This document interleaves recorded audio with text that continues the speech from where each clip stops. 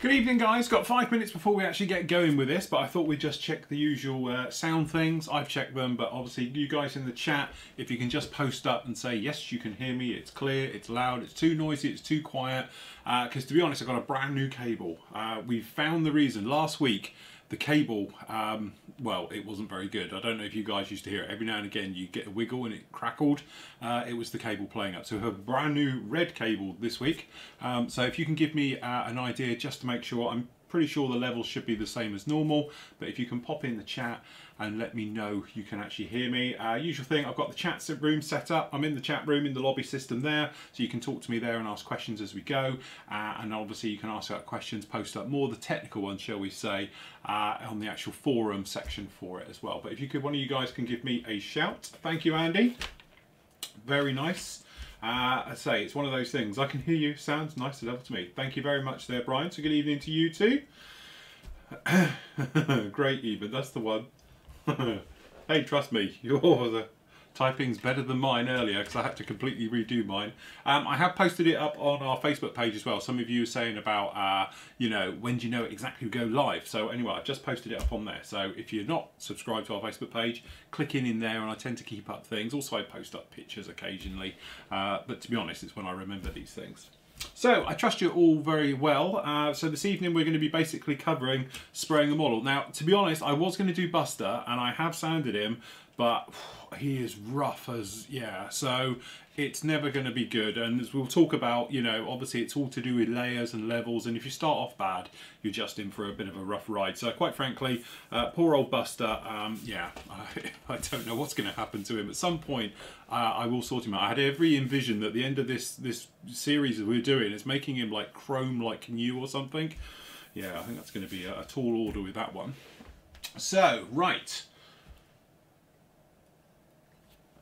Tired with a capital K. Okay, so who else have we got in now? I don't know how many people we got in the chatting area online tonight. Oh, quite a few of you already. 1, 2, 3, 4, 5, 6, 7, 8, 9, 10, 13. Crikey. Unlucky for some, lucky for us. So, good evening, Jim, Neil, Brian, Gary, Renee, Daniel, Andrew, Andy, Seven, Paul, Harold, Eric and Martin.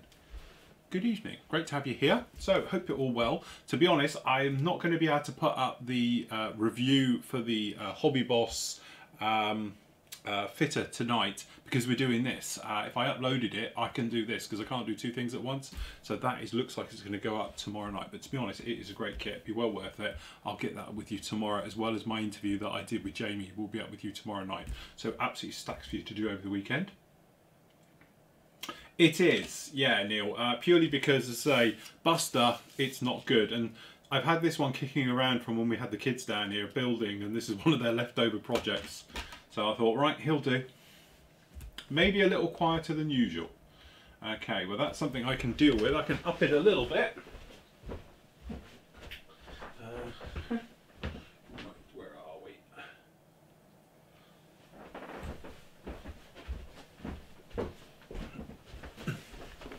Right, how's that? That's up by about 10% overall on that one, so hopefully... well, it's either Brian, you have me, or the fitter. Don't answer that. So, there we go. But it is, I tell you, I have to say, I know everyone kicks to death the Kitty Hawk one, but this is really nice. Definitely well worth it, I must admit. One-piece fuselage, that's all I'm saying. That's a winner to me straight off the bat. Right, okay, so where are we? 2 minutes to run. Goody goody. Okay. Everything else is in, just making sure we're all good. We're okay out there. Levels are good over there. Frame drops, 0, which is always good. Okay, looks like we're all okay.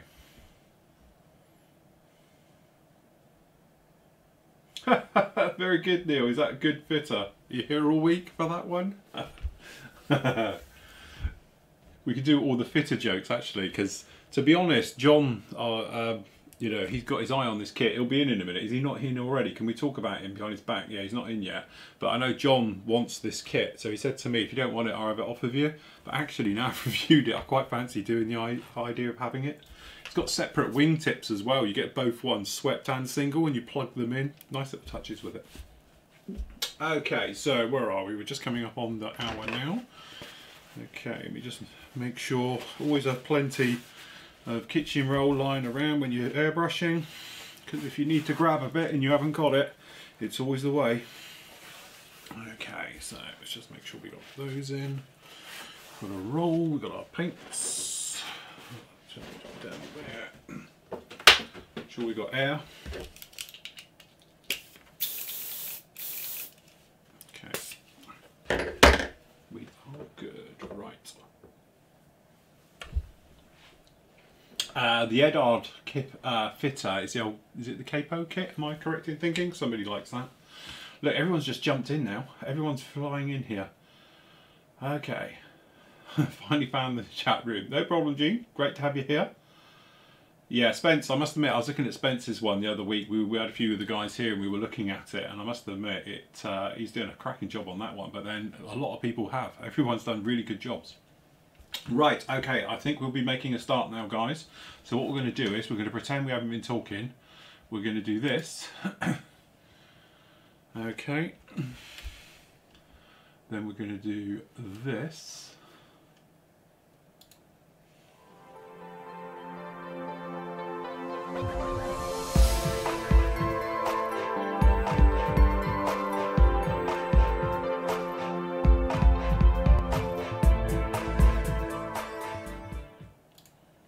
Good evening and welcome to, what's this, episode 3 of the live Flory Models airbrushing tutorial course. Show you how to, what not to do mainly, and everything else like that. So good evening and welcome. Usual thing, the chat rooms is open. Where's that? Oh, sorry, it's coming up slowly. So usual thing, if you've got any questions, you can talk to me live as we do this in the chat room. I'll keep my eye on that. If you want to pop in there, there's a load of you piling in there now, which is great. If you've got a bit more technical type question, if you can please post it up into the actual forum for this particular one. So if you just go to live shows, it's under live airbrushing, 8th of June, 7 PM show, pop it down in there, and then obviously I can look at those questions a little bit more technical than it actually would be in the chat area, because obviously I do miss them because they skip. Okay, so if you've got a specific question, better to put it in the forum and I can answer it. And then also from that point of view, people who are watching this as a recording, they can see that, because obviously I have got no way of showing people the chat in the same time. In theory I could, but that's complicated. That's something I'm planning on for future live shows, where we're going to have the chat streaming the same time as we talk. I don't know, we'll get there one day. But anyway, good evening to everybody who's live in the actual chat room with me. Thank you very much for helping me out with the sound check. I'm hoping our sound this week will be getting rid of all those gremlins we had last week, because we have a new cable and everything else like that. Okay, so over the last few weeks, we've been talking at length about the basics of airbrushing. So we've discussed the pros and cons to airbrushing. We've spoken about the pros and cons to the different types of paint you can actually use, your airbrushing, and generally your equipment, and what you're looking for when you're laying down paint on big sheets of A4 and things like this. Okay, now the great thing about obviously these big sheets of A4 of plasticard is it's a hard surface. It's not easy to spray onto. It's not very forgiving at all. So what it does, it just magnifies any problems that you've got on a smaller scale. But as you can see, when you're dealing on something like this, and you have this guy, for instance, you know, obviously you can't see anything really that's going on here. It's going to get covered very quickly and taken care of.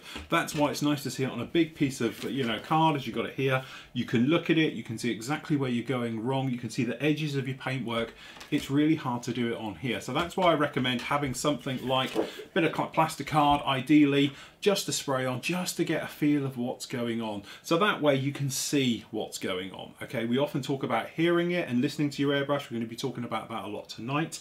Okay, but at the same time, you want to be just knowing what was going on, the reasons why, and how to adjust it without stressing out. At the end of the day, don't forget, airbrushing is supposed to be as fun as every other part of the hobby. It shouldn't be one of those bits where you get to and it gets quite stressful and get quite tense. And that is the thing. You want to relax. We spoke about it before. Relax the shoulders, deep breaths in and out, sniff this lovely thinners and products that we all have here. Okay, and then that way when you're laying down the paint, it all flows through. Okay, so from our point of view, we are going to be using a relatively new 72nd scale lightning. Okay, now to be honest, this is left over when I had a few kids around here doing some airbrushing last year, and they all built a lightning whilst they were here. Okay, Buster originally was going to get the job, but he is awful. Now, one of the things we're going to speak about as well is obviously the finish of your paintwork needs to be pretty good on every single level. It doesn't need to be perfect, but you do need a certain type of finish. So the thing is, Buster has had so many coats of paint now, he's rough. And when we're rough, we are talking really rough. Yeah, there's words that spring to mind, which I won't repeat, but he is literally that rough, okay? So the thing is, from straight off of that first coat of paint going down, it's gonna then just get worse every single time you go on top of it. He needs to be stripped back completely, sanded, polished, primed, and then you start again, okay? So from our point of view, what we've got down in front of us is, okay, we've actually got this guy. Okay, so this is our little lightning here. Again, he's pretty good, to be honest. So the kids did a great job putting this one together, all right? He has had a coat of paint on a wing, which I did for an old demo a long time ago, but the other side is relatively, you know, paint-free. Now, this side, to be honest, just had a coat of, if I remember rightly, it was something like microfiller or something else on here, okay? But from the start, when you finish doing your painting work and you've been sanding and you've been doing all those bits to your model and all the rest of it over the, you know, the build up to actually get into the paint, you can get a lot of debris gets caught up in panel lines, in the surface, and just all over your model, okay? As soon as you start coming in with paint, these bits are going to get caught up in the surface of your paint. And again, we're into this thing, each level is just going to get worse. So really what you want to do is get down in here, and if we just use any airbrush, I suppose, okay, you just want to pop in here and blow out the entire model to get rid of any dust in the panel lines, in wells, anywhere on this, so it's completely good all the way through. Okay, so from that point of view, you're not going to be picking up dust and just shoving it around your entire model. Now the other thing as well, you can buy things like plastic prep, you can buy various things to help this out, but actually what I quite like to do is a little bit of airbrush cleaner. Okay, so airbrush cleaner isn't as heavy duty as coming in with thinners and all the rest of it, so you can just give it a bit of a wipe, all right, and you can just rub it lightly over the model. And what you're going to do is take off any fingerprints, any greasy marks, anything whatsoever that's going to affect, stick in, cause grief, or anything else like that actually on your model, okay? So from that point of view, it just makes things a lot easier when handling it and making your way through, all right? So again, quick whip, and you're good to go. Now the thing is, the model will now be tacky to touch, okay? So you just need to let that naturally dry off.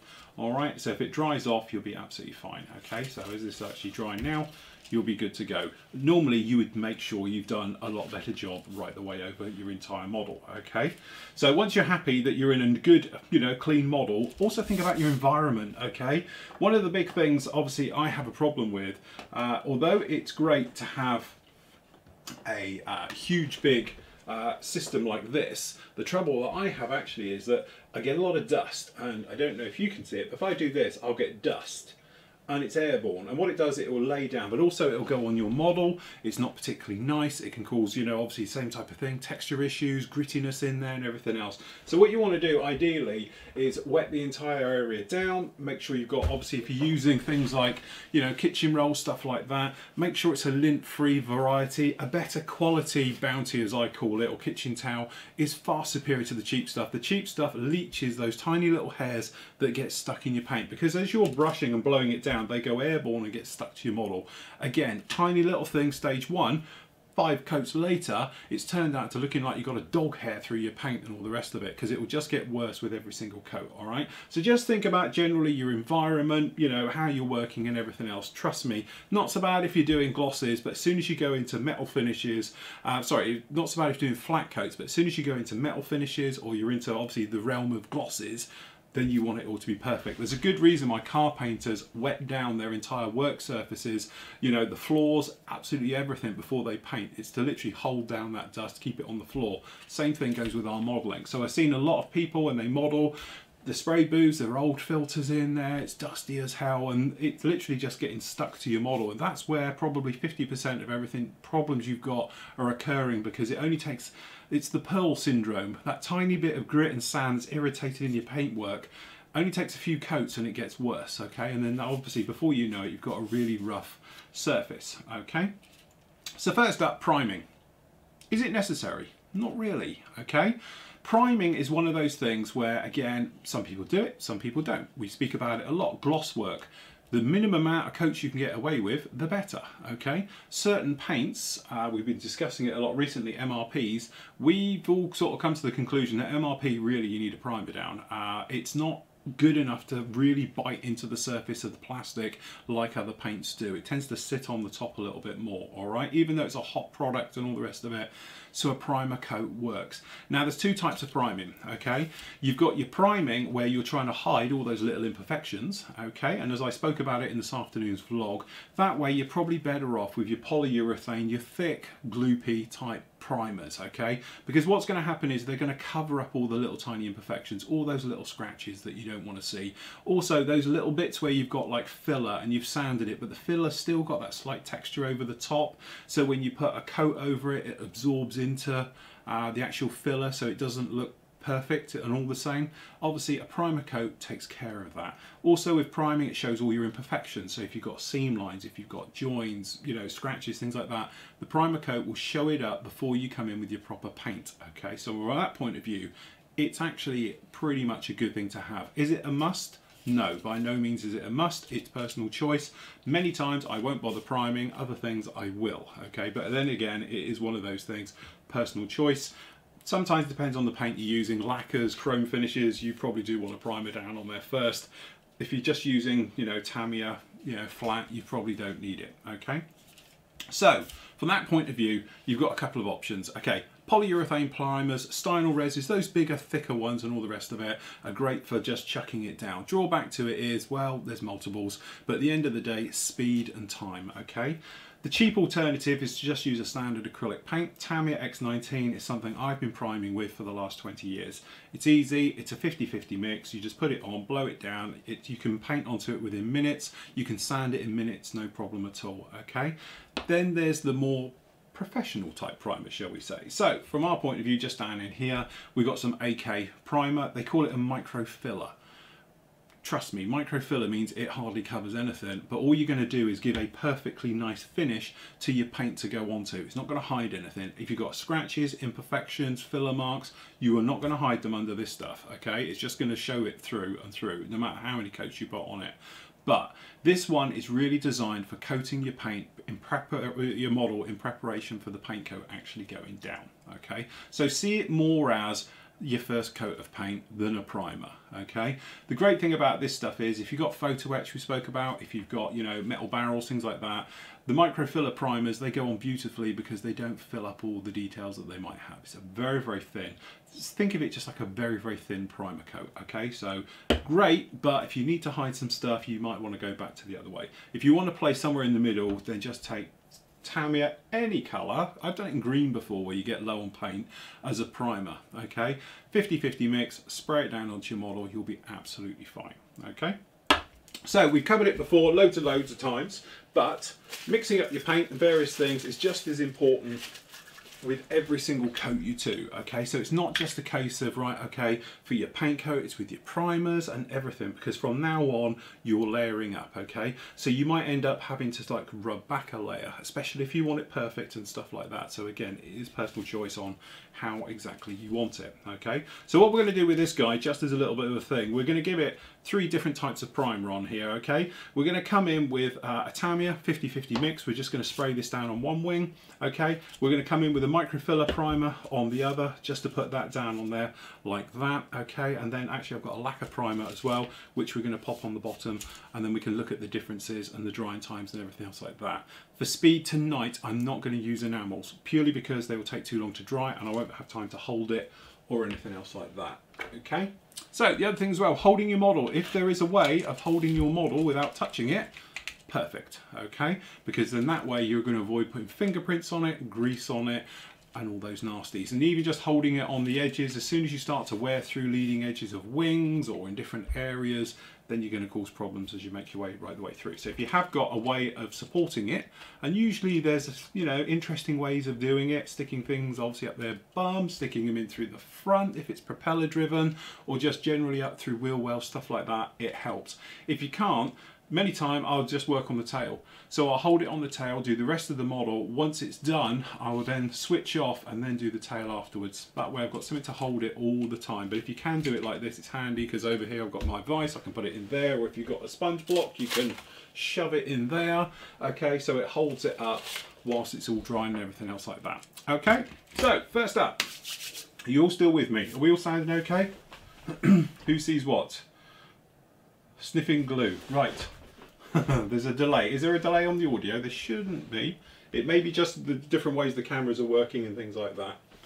Okay, so let's just have this. All right, so phase one, what we're going to do is with the Tamiya. So on this, we're just going to put some grey paint over this so we get a better contrast. Some of you were saying last week about getting a contrast. Now, Tamiya paint, we spoke about mixing it up. Obviously, you can use X20A we've got here. You could use acrylic airbrush thinners. Personally, self-leveling thinners. In its name, everything's level right the way through. Makes it really, really handy. So what we're going to do is we're just going to put down in here. We're not going to need tons of this because obviously we're only doing a small amount. Okay, and then we're just going to put in here 50-50 mix of the old thinners. Goes in. Brush, favourite brush that I know doesn't leach hairs. And a damn good mix. Again, what we were saying about last week about paint mixes and that, the reason we didn't have any problems with the painting and stopping and starting and everything else like that is a good mix. The bit where you just chuck it in your colour cup is the bit where you start to playing with fire. Things don't work as well. Okay, so from my point of view, what we're going to use today, I'll tell you what, let's do something a little bit different. Let's try it with the Neo. So we're going to try a few different types of airbrushes. Okay, so what we're going to try is, this is the Iwata Neo. We know it's not made by Iwata, but it's close enough, all right? So, usual thing, we're just going to pop in here a little bit of thinners. We've got lacquer type paints going in through here, so we're just going to put a drop of thinners in here just to coat everything up, get everything started. Okay, so that is in, and then we're just going to tip our paint in, which we know is quite nice. Okay, so it doesn't matter if you're just doing a small area or a large area or anything in between. Okay, so then all we're going to do, first of all over here, we're going to check our flow. So just gently easing back on the trigger. Okay, and we're listening to it.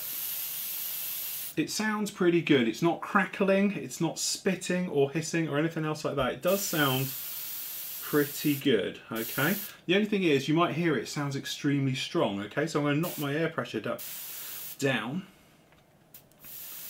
just a little bit, and I'm just trying to listen from when it starts crackling,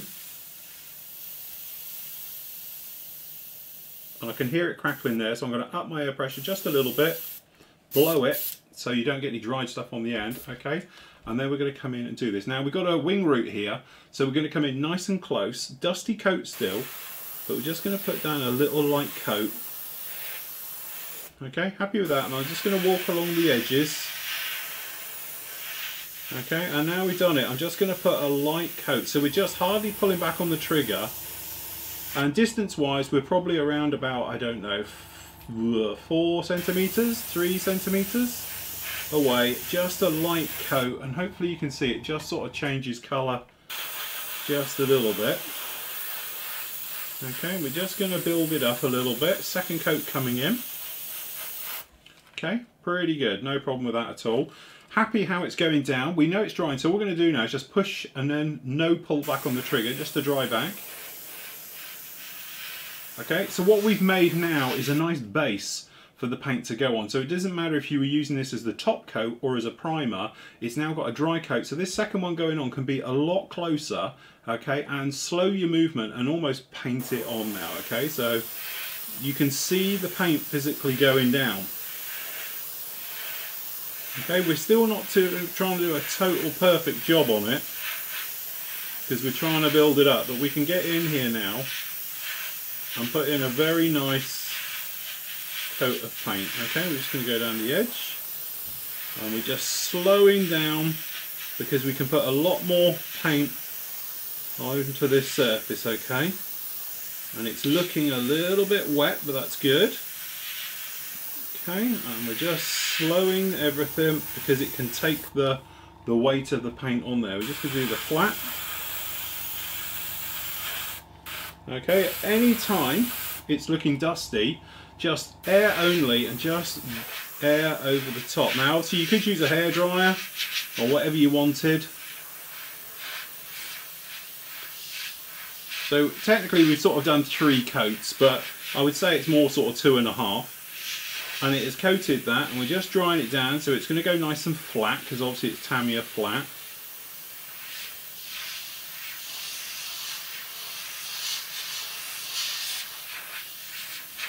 Okay, and there we go, that's done. So, does spraying perpendicular to the surface, is it an advantage, or doesn't it really matter with primer?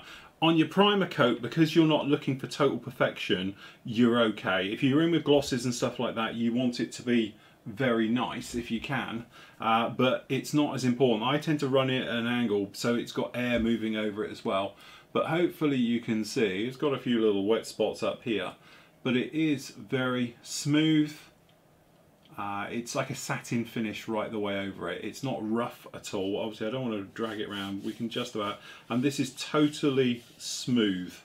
Okay, there's no roughness to it. It feels extremely silky, and that's actually the surface we want. There's no lumps and bumps as you run your finger over it, and obviously all the details you can see are exactly where they were before we came in with the paint. You also might notice how we've blended in. We had that grey colour over this end of the wing. It's now totally blended in, so it's covered that entire wing perfectly well. Now this will be as good as what you would need for putting on a paint coat normally, let alone a primer.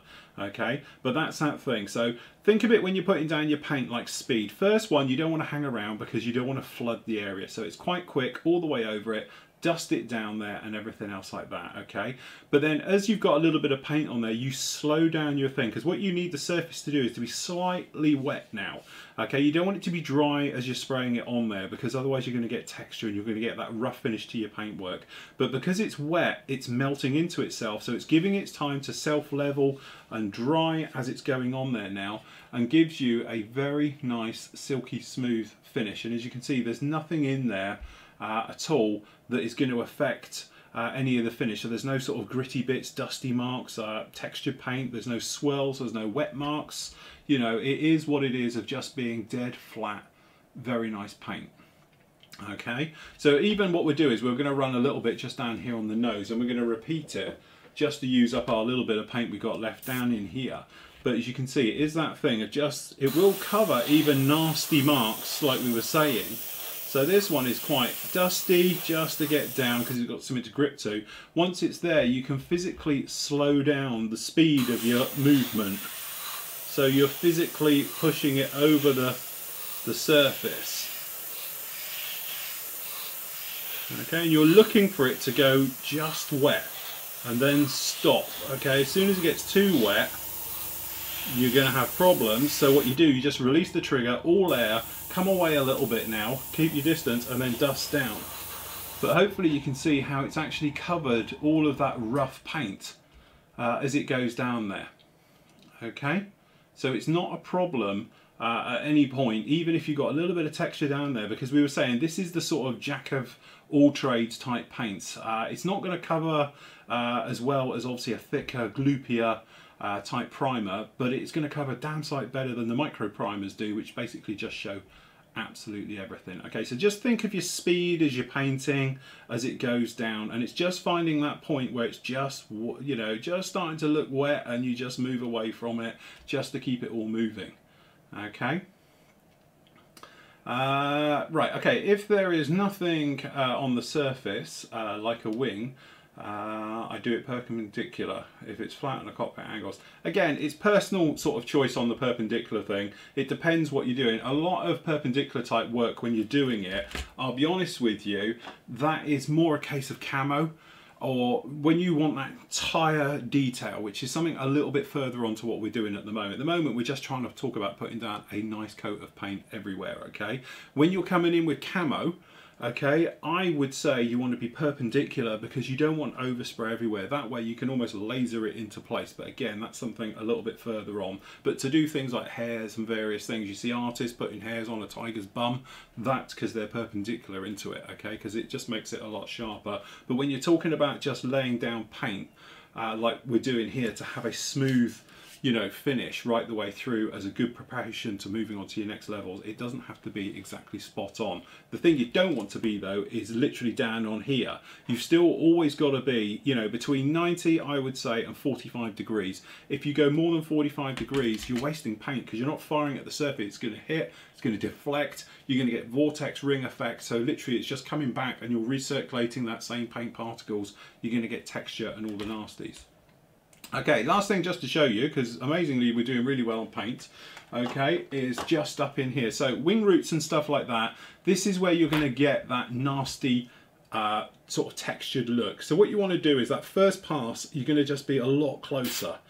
Okay, so we're just coming in and we're just doing that first one wet no matter what. Okay, so that goes up there, then we're straight back down and just slowing down, nice and close, just watching it to see if it's turning wet. Okay, and then we're just increasing the paint.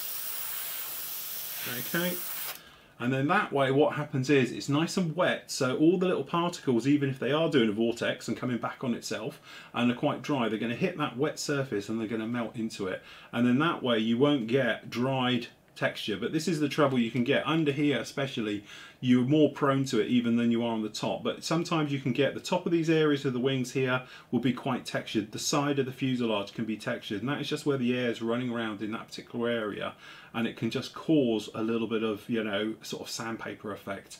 Alright, couple of things to easily get rid of it. First thing is just to sand it off with a very old, you know, sander or a polisher, and then after that, if you really want to sort of do a little bit more work to it, then obviously you can then pop in with wet coats and things like that and try and melt it in. But they're things that sort of can pop along a little bit afterwards. Alright, but generally just having a look now, this wing is totally dry and this top's dry. This is all very nice, silky smooth. No problem at all. Okay, I'm really happy of how that's come out. I'd have no problem now just moving on with the next colour. To be honest, I wouldn't even care if that was the top coat, because that's really, really nice. No problems at all with that. Okay, so what are we just saying down in here? What's the best... Hold on, this is the trouble where it keeps moving around. Okay, what's the best thing to do if you overflood the area? Okay, so if you do have that thing and suddenly you've got wet and you've got a run, as long as you physically haven't got, you know, the spider web effect where it's going absolutely everywhere, the easiest thing you can do is, if we just show you on this bit down in here, all right, so if you've come along and you're putting down your paint and it's all going really, really well, okay, and you put it down, then all of a sudden it just goes really wet. Okay, oh well, the camera can see this. We try and find a reflection today. There we go, there's one there. You see how wet that is? Now that's borderline just about to be a real pain, okay? So what you want to do, just hold it there, don't change anything. We're just going to come along, and this is just air, but we are probably now 10 centimeters away, and all we're going to do is blow down on it. If I can catch that reflection again. Where are you? Okay, and all this is just air onto this, and we're just very lightly blowing at it, and what it's going to do is dry it down. At the moment it's going to put a skin on it, okay, and then what will happen is as it starts to dry, it will probably be more shiny than normal, but it will come back to you. Okay, that's drying back really, really nice. You see it drying off and flattening off, okay, and it's just a case of waiting. Now obviously you could walk away and leave it, but I'm speeding this up. Okay, so you can see now it's almost gone, almost gone, almost gone. There's a tiny mark in the middle, which I'm not overly convinced wasn't us. It could have been there before, but now it's down on there. We're happy with that. We're just going to come back and just going to dust over the top of it again. And what that'll do is blend in that spot. So instead of it being a spot now, we can actually take it back. We're just going to work around the outside to show as if we've painted this area, and then we can just go over it, and we can disguise that huge wet spot is now hidden underneath one. Okay, if we just dry this back, and that's how you hide them. So you can just say, right, okay, walk away, move away, go somewhere else with it, and you'll be absolutely fine, or just do it like that. Just get them to go in. You see, you've got that wet spot coming back, but it will disappear down into there once this all dries, only because it's very wet. And as I say, if you're not happy, you just come in again, another little dusty coat, and you just knock it back and take care of it like that. Okay, so that's the thing with it. It's just one of those things of knowing when it's going to do it though, and that is part of learning the hobby, learning the trade for this, is how far you can physically go before it starts to run, you know, which is obviously the worst case scenario you can have from a modelling point of view. You should never be near running, okay? You just want to be down, put it in. But a lot of the trouble with runs is over thinning the paint. You know, paint's quite thick, it's quite capable of gripping, but the thing is, as soon as you've got too much thinner in there, there's not enough to physically hold itself, and then it just falls off your model, okay? So from that point of view, finding that balance like we were showing, doing the test areas, making sure you've got the right mix is how you move on and go forward with this. But this is now all very nice, very smooth, there's no roughness on any of this at all, so no problem with that whatsoever, all right? Right, okay, so where were we to? Okay. How about using a polished surface? Sorry, how about using a primer as a polishing surface instead of polishing the plastic? I use the primer coat, black coat, polished.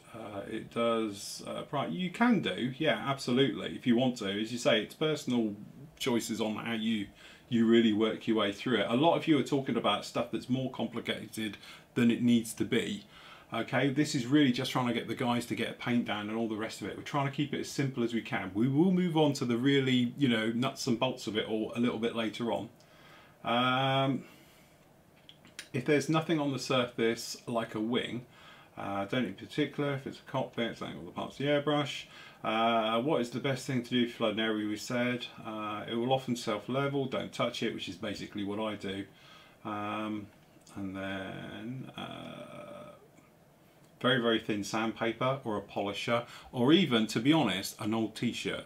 You don't really need something to be cutting into it. You're just trying to rub that very minute surface texture away.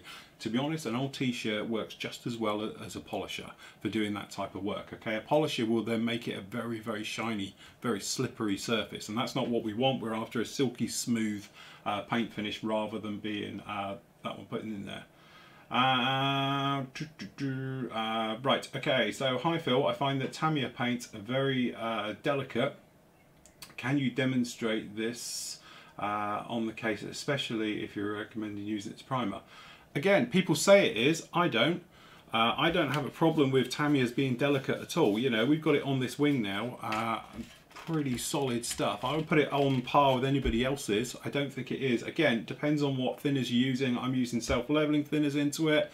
It works lovely with it. But there again, if you're using it with, you know, Vallejo, stuff like that, something different, I probably wouldn't use Vallejo as a primer because that is softer. Okay, that's a far, say the right word for it, but it's not as sticky. Okay, it's more water-based, if you like, from all of them, and it tends to be quite slippery, so it's hard to get down as a primer coat onto plastic surfaces. So I don't tend to use it from that. Also, from a handling point of view, you can rub through Tamiya, yes, but compared to Vallejo, you can rub through in half the time, so I really wouldn't worry about it too much. What thinner are you using? Okay, so I'm using extra thin. Some of you guys say an X20A. Have you tried self-leveling thinners? A primer might help. Basic cylinders. Right, okay. Wearing gloves. You can do, as I say, if you're using something like this, you don't have to and all the rest of it. So right, okay, that's putting that one on. So from a painting point of view, I'm putting down paint again. Just remember your speed. First couple of passes, you're going to be not hanging around, shall we say. when you're positive that the paint has got something to grip to, you can be what I call more positive with your paint brushing, and literally coming down there, putting it down nice and slowly, just looking at it as it's going down, angle it so you can see the reflection. Okay, so don't do it in a dimly lit area. Good lighting, again, pretty much a must. You can see what's going on. Let the airbrush do all the work. It's laying down the paint. You're just keeping the constant movement right the way over. So if it's looking too wet, just move a little bit quicker. So that way you're putting down a thinner coat. So you don't be adjusting the trigger or anything else like that. You're happy with the flow. The airbrush is working correctly. It's not stopping, starting, there's no spitting. You're happy, don't change anything. You know, if that's what it's doing, and then just move away and move down the others. Okay, so we just do a quick, very fast color change here, and we'll switch airbrushes for each of these. Okay, so down in here, we'll get rid of this, and then what we'll show is it with other people's. Okay, so we're just going to do a dump and run in here. Airbrush clean up. Okay, and again, this is the other thing as well. Good practice. Clean your airbrush out as soon as you finish doing all your bits and pieces with it, because that way the paint is nice and soft. It's not drying in your airbrush. You're not getting a skin forming. It's not drying to the side. That stops all those bits getting down into your thing. We got a little bit loose on the front, so we got some foaming action going on. Okay.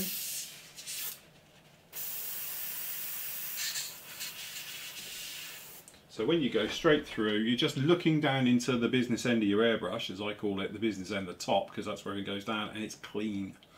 Okay, there's no nasties floating around in there, so then you're good to go. Okay, and then usual thing, last bit of blowout, do down on your paper, nothing there, then you're good. Okay, so let's try in here. Okay, so this is my obviously the AL is equivalent to an evolution. Okay, so for this, what we're going to do is just to show you, because this has got a bit of paint down here already, so it will give something to grip to, but we're going to talk about obviously using Flory Model Air. Okay, now Flory Model Air, it's great stuff. They do say you can just come along with this stuff, squirt it into your airbrush, and you just spray it.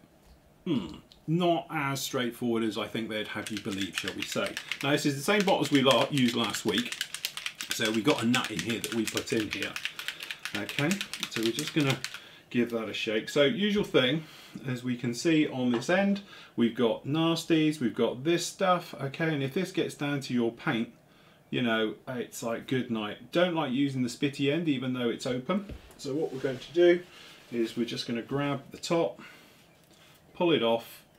Okay, we're just going to come down in here and probably around about the same amount of paint.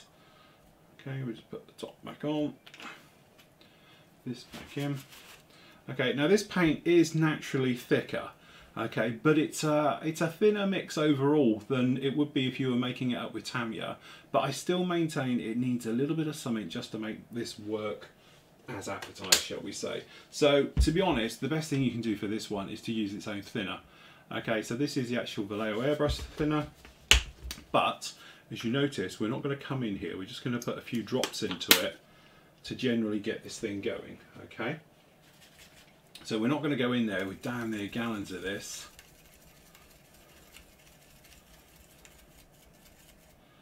Okay, good old mix. Okay, so straight into the colour cup. And we're watching as you pour the paint into the colour cup to make sure there's not a lump falls in or anything else goes in there with it. Okay, so usual thing again, we'll just check our flow.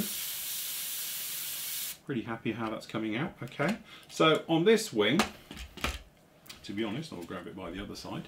Okay, exactly the same thing as we did before. Okay, so to start with, it's going to be all about the air coming in.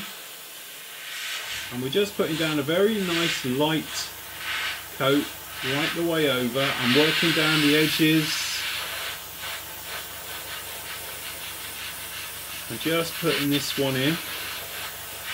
It's still funny spraying this stuff because it smells very nice, if anything. It's very floral, okay? Now to me, we just sand in a little bit like with too much air, okay? So we're just gonna pull the air back a little bit. And again, we're just listening for it. And then we're basically going to replace what we did, but we're just going to watch it a lot more closely, okay? Because this is pretty much a true type of acrylic. And you can probably hear the difference because we've suddenly gone a little bit thicker paint than we had before. So again, we're just very lightly coming off. We're probably around about a 45-degree angle there, okay? And we've got the paint going in. So what we're going to do is just going to lightly run around. And this time we're going to try something different. We're going to put some circle type things in, okay? So it's quite nice. Again, it's looking a little bit wet over in that side, so we're going to move around. Okay.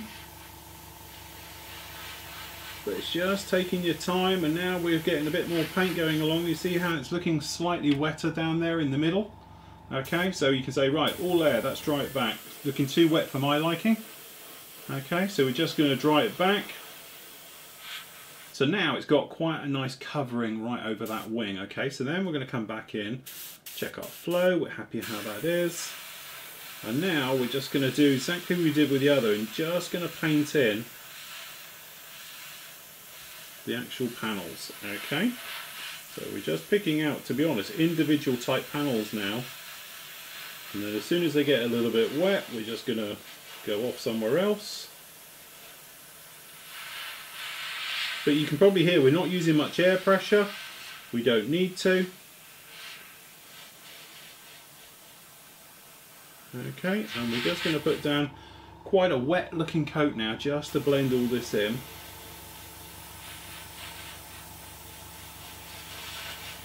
Okay, so now this last coat, we're just going to really wet the look.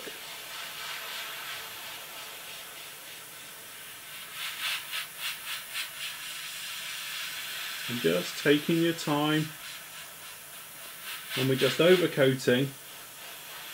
And to be honest, I'm starting to ease back on the trigger now because I feel more confident. The paint's gripping very nicely, so I feel that, yeah, we can probably stick down a lot more paint than we have before because it can accept it.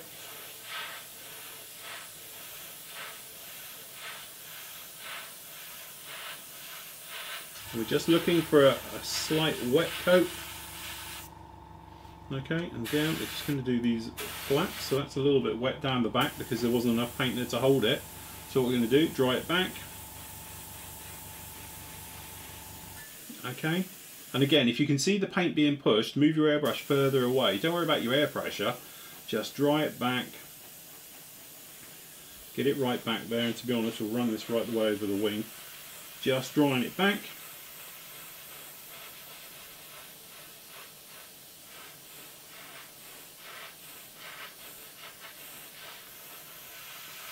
Okay. Now the thing as well you notice with the Vallejo, because it is generally a more, as I say, it gets a bit confusing, but technically Vallejo is one of the better, shall we say, acrylic based paints rather than the synthetic ones. So it can give you a little bit of a longer drying time purely because it is what it is. Okay, and then again looking across it, you should see we have it's drying at the moment, but as you can see it's nice, it's smooth, we've had no problems with it, so we've got no marks in the actual paint. Now that is drying, okay, but it is going to take a little bit longer than we actually did with the Tamiya side of things, because the Tamiya one, it had the self-leveling thinners, it's a lacquer based thinners, it dries quicker. Okay, and it will dry, you know, in a slightly sort of more even fashion, shall we say, than you'll get over here. Now the drawback is you can't put technically lacquer thinners into this paint because it's a true acrylic, all right? But you can see it's drying back, no problems whatsoever. Okay, so it is that thing. It's just a case of taking your time, moving through the motions of it, and that thing. And when you spot that wetness, when it's just looking really shiny, before it starts to push your paint and you end up with a wall of it, move off, just go somewhere else. Never try and come back in and push the paint the other way. If you've got a wet mark and it's pushed it, so you've almost got like a wave effect, don't think, oh, I'll go the other side and push it back. just leave it. Literally, hopefully it will self-level. You've got enough wetness in there to allow that to happen. But that's beginning to dry off. That's still a little bit tacky. Again, that's the trouble with this. It does take a while. What you can do, and just so I don't go in, I'm just going to hit the hairdryer and suck some of this out.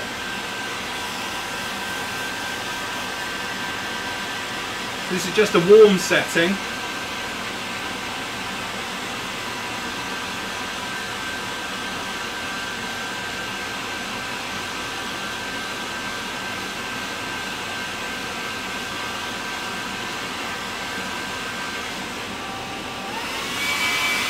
And this is cold.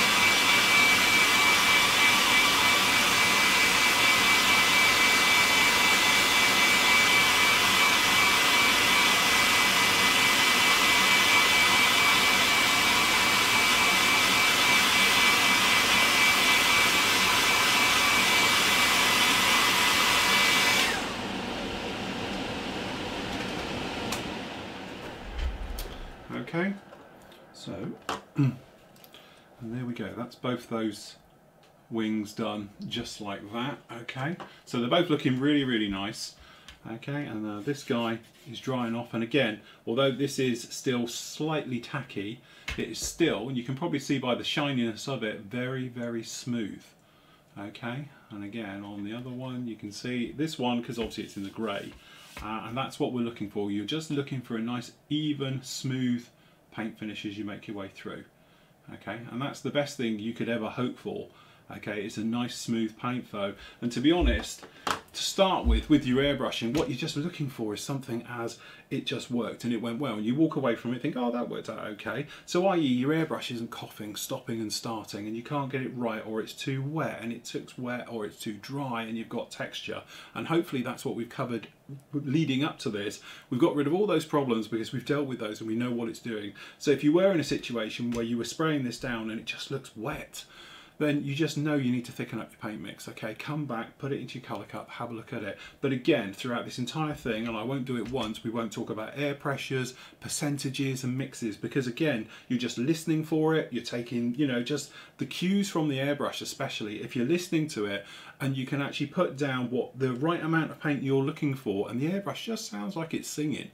Okay, it's just a normal hiss. There's no crackle to it. There's no sort of spitting noises to it. If it's doing that, it's struggling, okay? So either it needs more air, okay, and if it needs more air and you're happy with the amount of paint flow that's coming out, it means you need to thin it a little bit more, okay? So it is just that variable, just understanding what's going on, listening to your airbrush as you make your way through. The other thing is to notice as well, when you are spraying your airbrush, if you've been spraying the first half and you've had no problem at all, yet the second half it starts to cough and spit and everything else like that, then it could be a case of perhaps a bigger job that you're starting to get drying up on the end of the needle. Okay, so all you want to do is just keep a cotton bud handy, and I, you know, have done it in the past, but you could use your thinner to whatever you're using, put a little bit down on your table, or you can have it in a bottle top or something where it's handy, and all you do is just pop a cotton bud into it and just wipe the tip. Okay, and sometimes what will happen is you will physically pull off a slither of paint where it's dried on the actual end of the needle. But the thing is, every time your needle retracts a little bit, it closes off your paint flow. So that's why you're getting stopping and starting. So sometimes if you're in really hot conditions, you can do that. Just keep it wiped away, keep it clean. The other thing as well is to come over every now and again, you're spraying it, it's going fine, blow full tilt on your airbrush, because what actually happens is you pull that needle right the way back, all the paint's being pushed over, it blows all the crap off the end of your needle so it's clean. So when you come back in again, you're just going in there and put it down. All right, what you don't want to be doing though is having your airbrush really high like this. Okay, a couple of things that are going to happen. So when you're under here and you're trying to put this down, okay, and you're thinking, yeah, nice high air pressure because it'll dry at the same time. Okay, so you're putting it down like this and you're thinking, yeah, that's all going great. Okay, we're going to come in this corner up here. Okay, we can just flood this down. It's a nice high air pressure.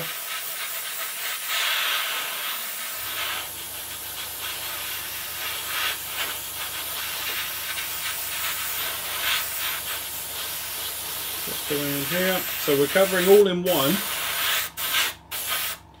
Okay, Okay, so a couple of cues that are happening down in here. Okay, if we can catch it in the light, if you guys can see it.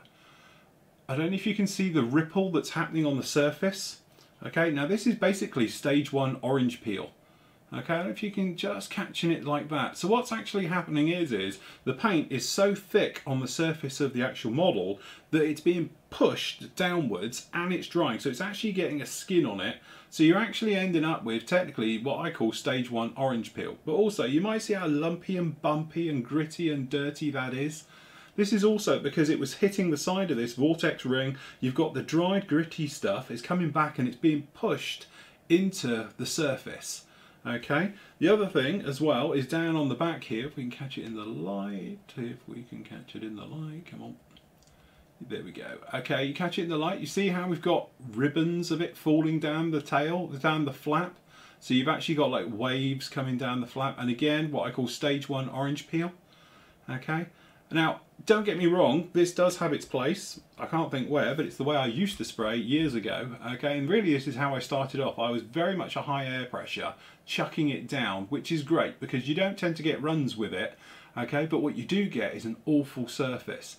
So when you look at it, okay, this is nice and glossy, and when it dries back it'll be a lot better, but it's going to have this horrible orange peeling, and to be honest it's got bits of it. I don't know how well it's showing up on camera, but I've got bits of fluff in here, I've got nasties and everything else. Yet to be honest, when we did all of this, we cleaned it all, so we know there's physically nothing on it that was there before because it all had a full wipe down.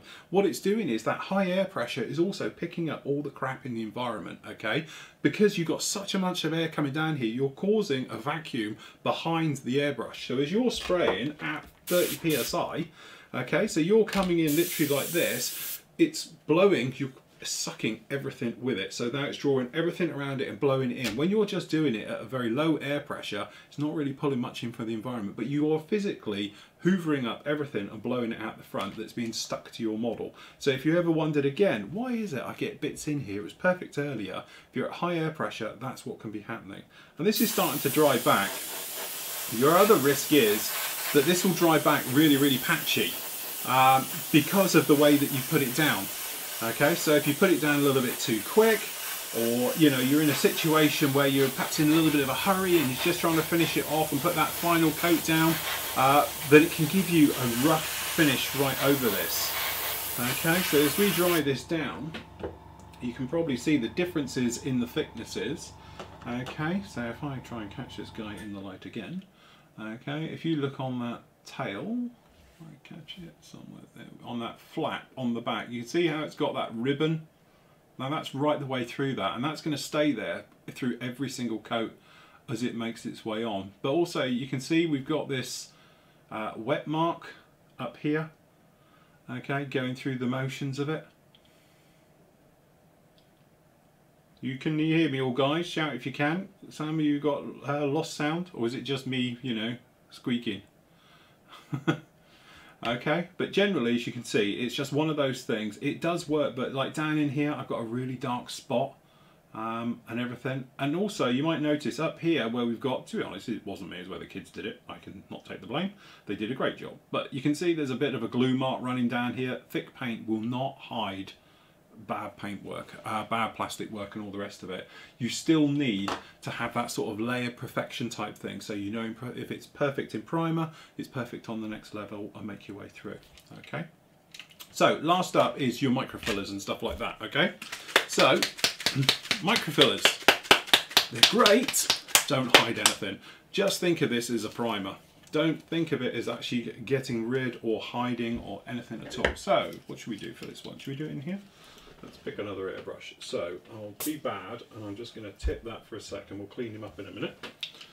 Okay. So this is the one stage trigger, fits all type one. Okay. So in here, we're just going to pop in. And this is why I like this stuff, because you can just shake the crap out of it and put it in here, and away you go. Okay. Now, the only thing you find is you tend to flood with this. What I tend to do is, if you've got one of these, just turn this all the way in to close it. Okay, so that's just all air now, and then as I pull back, we start to bring the paint in. Okay, then we just adjust our airflow to all the way off. I always go the wrong way with this, I don't know why. It's on backwards, you know. Loosey, loosey, tighty, tighty. Okay, and again, we're just looking for it on there, and it doesn't look too bad at all. That's roughly where we want to be, I think. A little bit more, I think.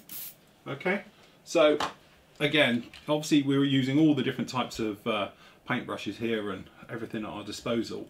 Okay, so in here, same thing, very lightly. Okay, just to start with.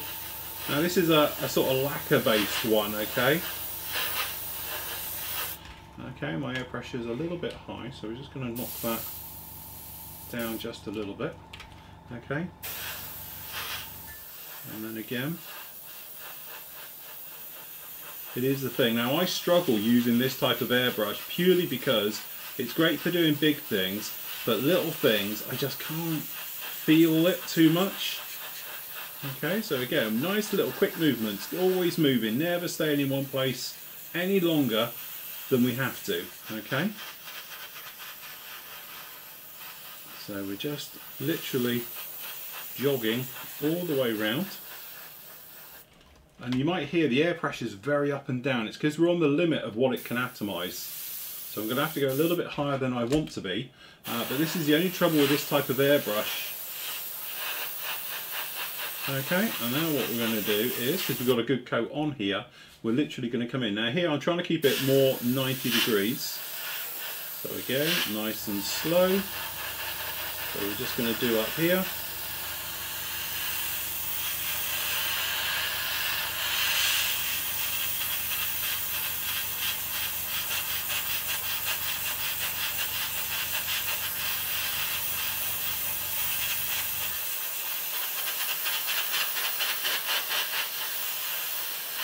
Okay.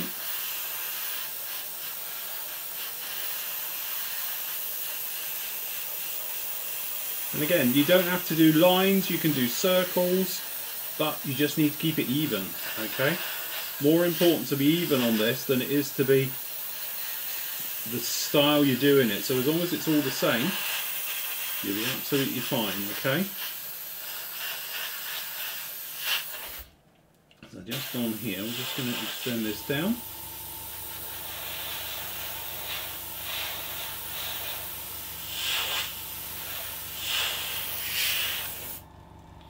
Okay. And again, you're looking just to see where you are. Okay. Don't even know if that sits in there like that. It will do. Okay. And then the thing with this is, as you can see, it's dry instantly. Okay. And it's gone on there. And obviously spraying white, as we know, is pretty much the nightmare of all nightmares. Okay. So again, no problems with it at all. It's down, it's smooth, and again, the reason I like it, it's dry. This over here is wet, absolutely wet. I couldn't touch this because if I put my finger, I'm dragging it literally over. This on here, we are now dry, nice and smooth. We're lovely and smooth on here, but even this stuff still is just a little bit tacky. I think if you was to hold it, you know, this here, this wing, and really give it some, you know, heat through your hands and stuff, you're going to put fingerprints in it, so you do need to avoid it. So this is probably going to take a good hour minimum to go off. Okay. Under here though, this is our technically our normal Tamiya side with lacquer thinners, or our normal sort of, you know, HK down here paint. This is totally dry. So again, nice, very easy to use. No problems at all with it. Okay, so again, it's learning what works, especially for you. At the end of the day, don't forget it's personal and all the rest of it. That's why I don't use Vallejo for priming all the rest of it. Vallejo paints, we've used it hundreds of times in the builds. Probably 50% of every build I've done has had Vallejo paints in it. We like it, it sprays very nicely. You can do some very nice work with it. But again, you just need to let it to dry and all the rest of it as you go right the way through the motions of doing it. Okay, so primers. Take your choice. You know, at the end of the day, it's personal. A lot of people would say, well, I can use the Vallejo because I don't spray till the following day. I'll come back, I might do it. It might be another week. Absolutely fine. Stynylrez, stuff like that. Okay, again, if you're not going to be coming back to it for a week, it's good stuff because you have no problem with it at all. But if you want to come back to it quickly, you know, you might want to think about other things. Okay, there's other options out there that do it really, really well. Okay, how are we doing on questions? Are we all good in there? Stynel Res question. Yeah, did we not answer that one? Or do you want to know what Stynel Res is, David? What would be nice if you could comment on lacquer-based primers such as MRP's one. To be honest, don't forget this is exactly the same. I have got it and I do use it and I have no problem with it. To be honest, I have them all here. Oh. We've used them before. The MRP ones, they will work exactly the same as this one. There is no very little difference between the two. They go down just like the MRP paints. In a moment we can have a go with one if you like, and we'll do it that way. Usual thing with them though, again, do not flood the area. Minimum air pressure is what you need to paint with. You don't want to be going in there with too much paint and everything else. And also, I don't know if you can see in there, we used absolutely zero paint whatsoever. Okay, it goes for absolute miles. That's the thing. A lot of people think the lacquers, you know, it's that thing that you'll just go through them and a bottle won't last 5 minutes. If you keep your air pressure really low, they go on for absolute ever. Okay, so usual thing, if I'm doing any type of hot product, shall we say, then it uses lacquer thinners just to clean it out, because it will do the job absolutely lovely. Okay, we just go down there, we just tip that initial one like we do before, and because it's lacquers through this, obviously we'll put in a secondary one and then blow that through. So what we do, we just open up the back, open up the air pressure and dump it. Just dump the entire thing. Pump the trigger, because obviously that clears the needle. And then what you're looking for is down in here to make sure that that's totally clean at the business end. Secondary one, you just put a drop back in here, okay, and then blow it all through down on here. Okay, and when you're down to hardly anything, that last bit, the last tiniest bit that comes out, you want it to be clean, okay? The other thing as well, a lot of people say about Q-tips or cotton buds, and you can come down and clean out with them. You can, because obviously look, we've still got crud down in there a bit, but just make sure you use a good quality one, because the fibres can go down in there as well, and if the fibres go down in there, again, it gets next to your needle and the nozzle causes a gap, means it doesn't turn off. Also, you will cause wear and tear on your needle or your nozzle as you're doing all of that as well, okay? So, MRPs, things have been asked about it, we can do a quick job on this one. Now this, to be honest, this Airbrush has had horrible paint through it in the last couple of days because it's been doing some nasty jobs, so we're just going to put that through.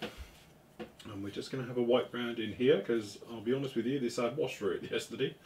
Okay, as you can see, it's, yeah.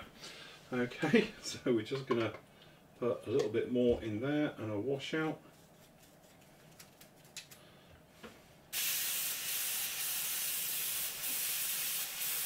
So blow this through.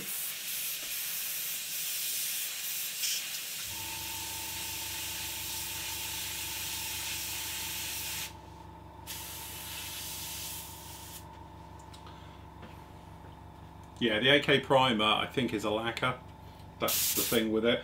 The thing is, again, lacquers, a lot of people say they really stink. They do, I am not going to lie, okay? But again, it is that thing. If you're very low air pressure, spraying the minimums you need to spray it, you don't necessarily get the smell you do as if you're absolutely blowing this stuff around all the time. Okay, if you're continuously blowing this stuff around and it's airborne, you're breathing it in, you can stink out the entire house. All right, now these, to be honest, I'll tell you what, we'll put the black down so you can see it. I think it will need a whiz with my little machine because this one hasn't been used in probably the last 6 months.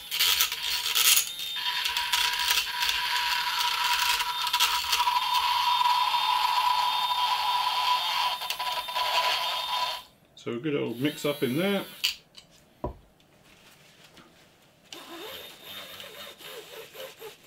A lot of people said when I did this one, like, how'd you keep it clean? That's all I do. I've never done anything more to it, and it doesn't gum up or get horrible or anything else like that. I just literally put it on a tissue and give it a whiz. So that's how I clean mine. Okay, so this stuff, I'm just hoping this is going to work with my airbrush because, to be honest, we've haven't used this airbrush to say I have wash in it yesterday, so I'm just a bit concerned it's still got wash in it. Okay, so first thing, airbrusher right down, okay? Get the airbrush removal. Okay. So again, put it right down so you can hardly hear it. Struggling, looking speckly, sweet spot, probably about there. Okay. And then we'll go in. Okay. Oh right. Okay. Where are we going to put it? Okay. Tail. Uric tail. Okay. So again, just. So again, to start with, nice and light, nothing heavy. You're just putting down like a speckled dust type coat first, okay? That is just physically there to grip the paint, okay? Then, as soon as you've got a little bit on there, you can come along with your second coat, which covers. Okay, this is probably your nicer coat because it's physically going to cover the thing. This we've got to join down in here, so a lot closer than we normally do. Not saying flood it, but you're coming in a lot closer. Okay, you can probably see because it's a lot darker. Okay, and then literally back up. Okay, just down on this side area. Okay, so we're happy there's a lot down there now. So you could, if you want to do cut to just air, dry it. Okay, so now we've got enough on there. What I'm going to do, we're just going to come in and we're going to work it in. Okay.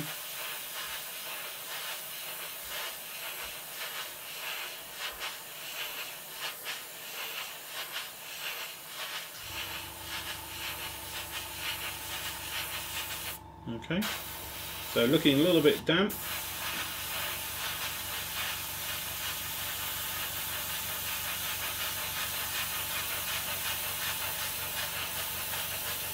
Okay, and as I said, it doesn't have to be lines, it's however you want it to be. You just literally line this all up.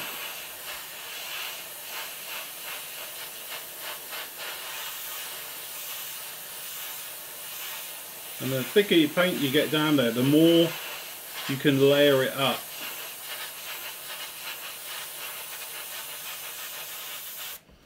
Okay. It will just sit down on there.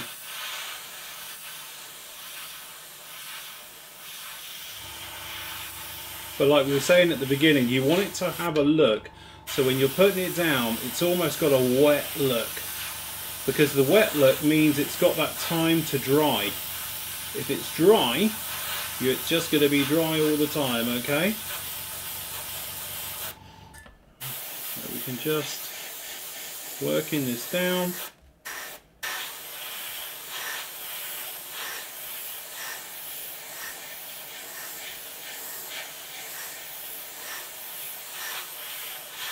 And again, we've got this corner, so what we're going to do is just going to flood that corner. Okay, and then just this last one up here.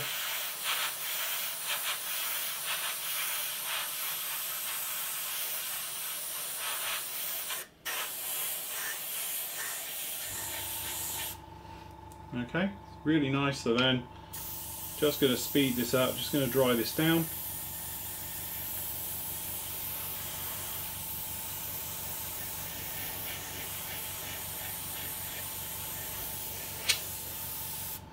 A little bit of movement there, which I'm not sure what even that is, but there's something there. I've got a feeling we've spat something out of here.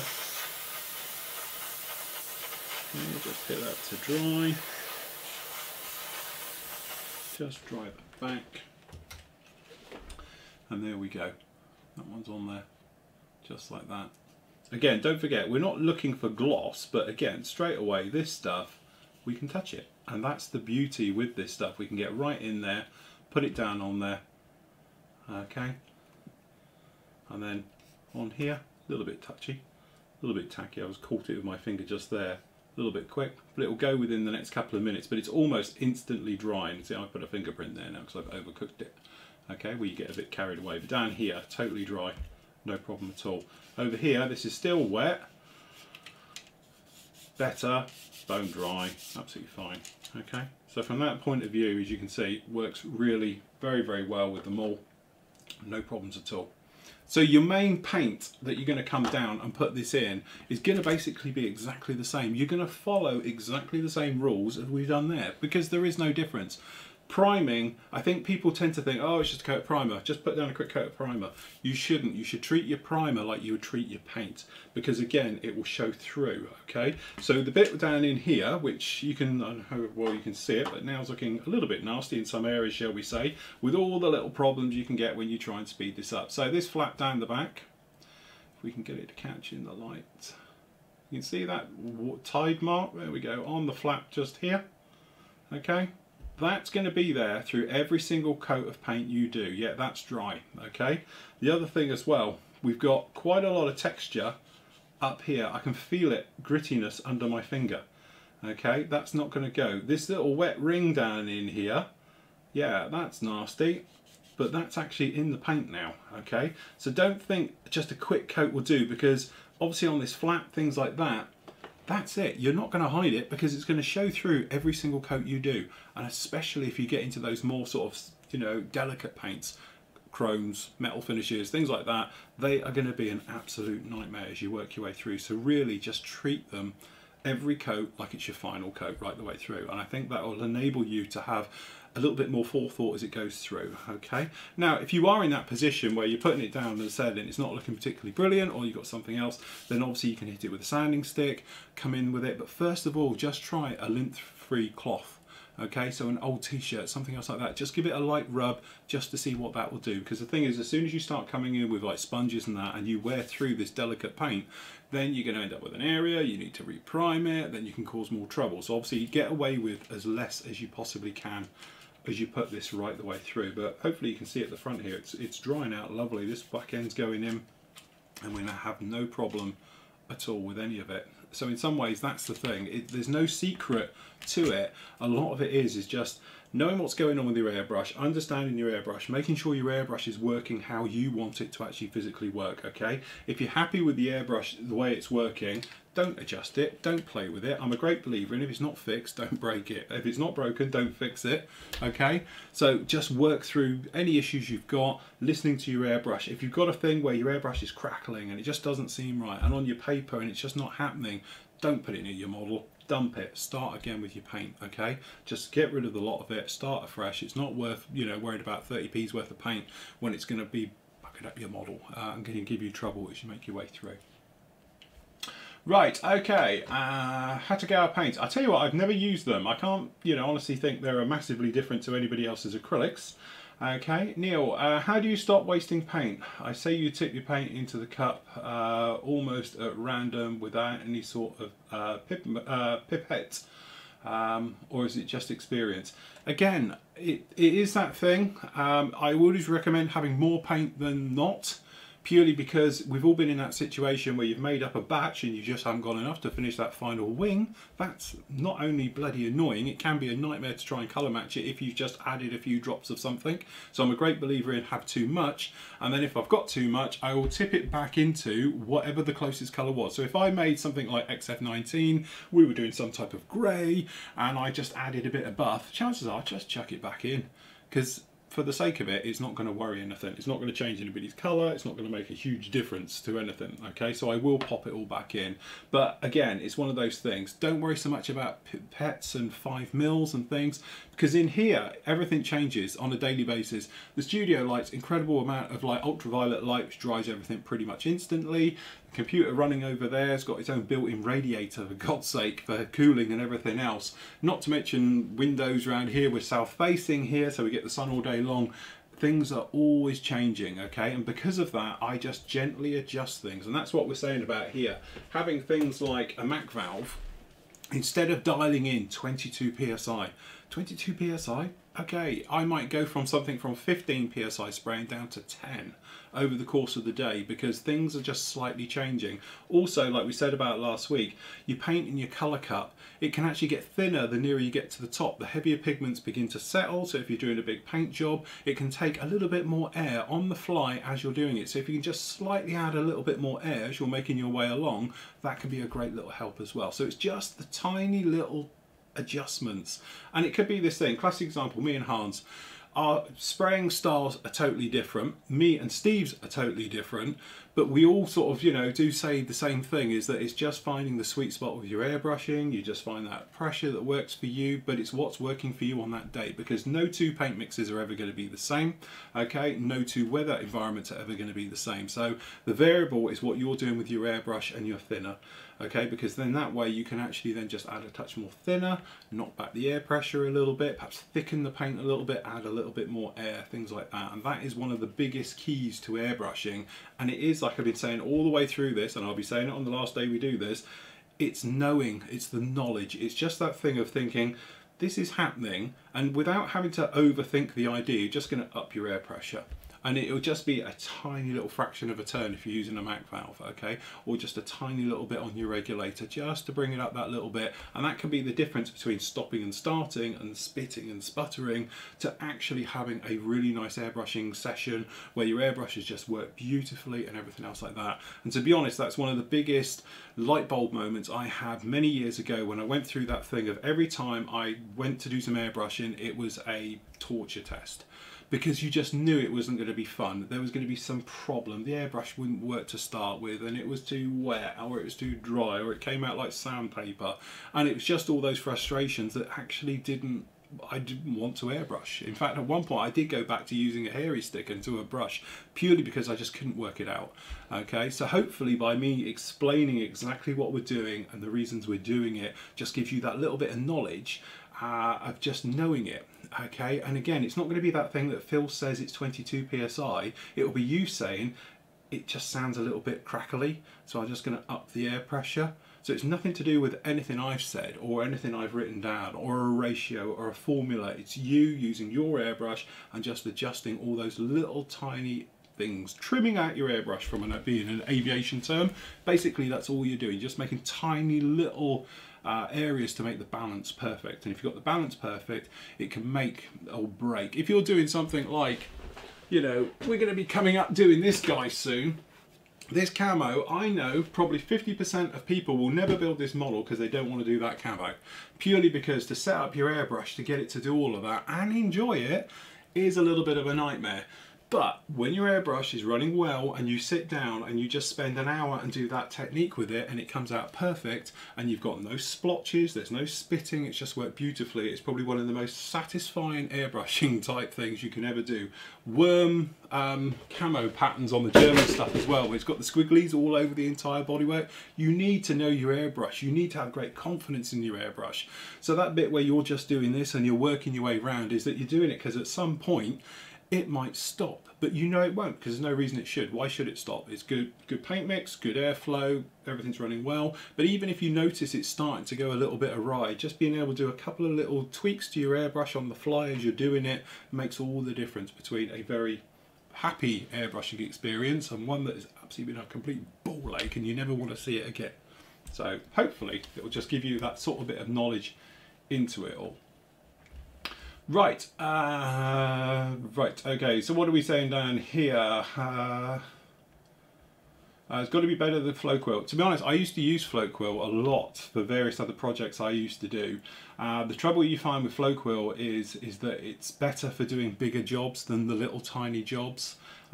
It's not a nice paint to work with. It's like working with almost emulsion. When it's working lovely, but the paint itself isn't like modern paints which are easily mixed and things like that. If the mix is good, it just transfers right the way through to your airbrushing experience. MLPs need a lot more layers than Tamiya and Vallejo, right? Not necessarily. Depends again how you're putting it down. When you're working with MRPs, especially when you've got your primer down, it's lots of little light layers, because the thing is MRP paints dry extremely quick, and when we say extremely quick we almost mean instantly. So the great thing is you can just go back over it time and time again. But the great thing I think with MRPs is you can be so close and so little air pressure, you can put in a lot smaller little areas, so it might look like you're going over it a lot more. It is just that thing. Their primer I don't think is as good as, shall we say, as their actual paint. Their paint is very, very good because you can put down a solid line of colour, whereas with others you'd have to do 2 or 3 other ones purely because it dries really, really quickly as you're putting it down, so you can almost go quite slowly with it and draw it down.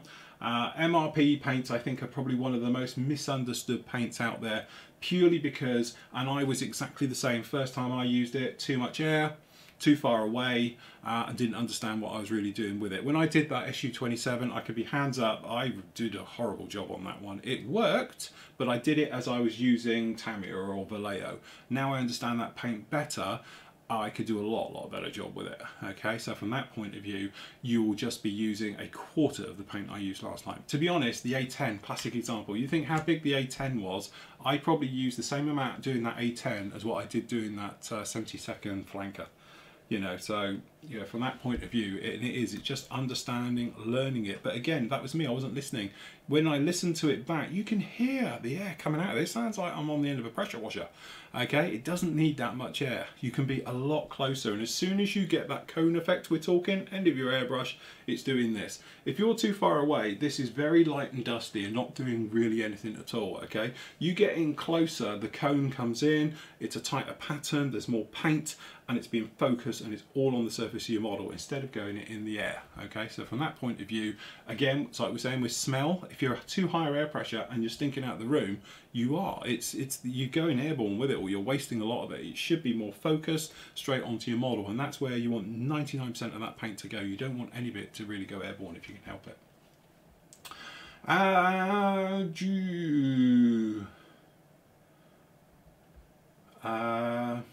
Couldn't smell as bad as the Flow Quill that used to spray. Yeah, smelly stuff.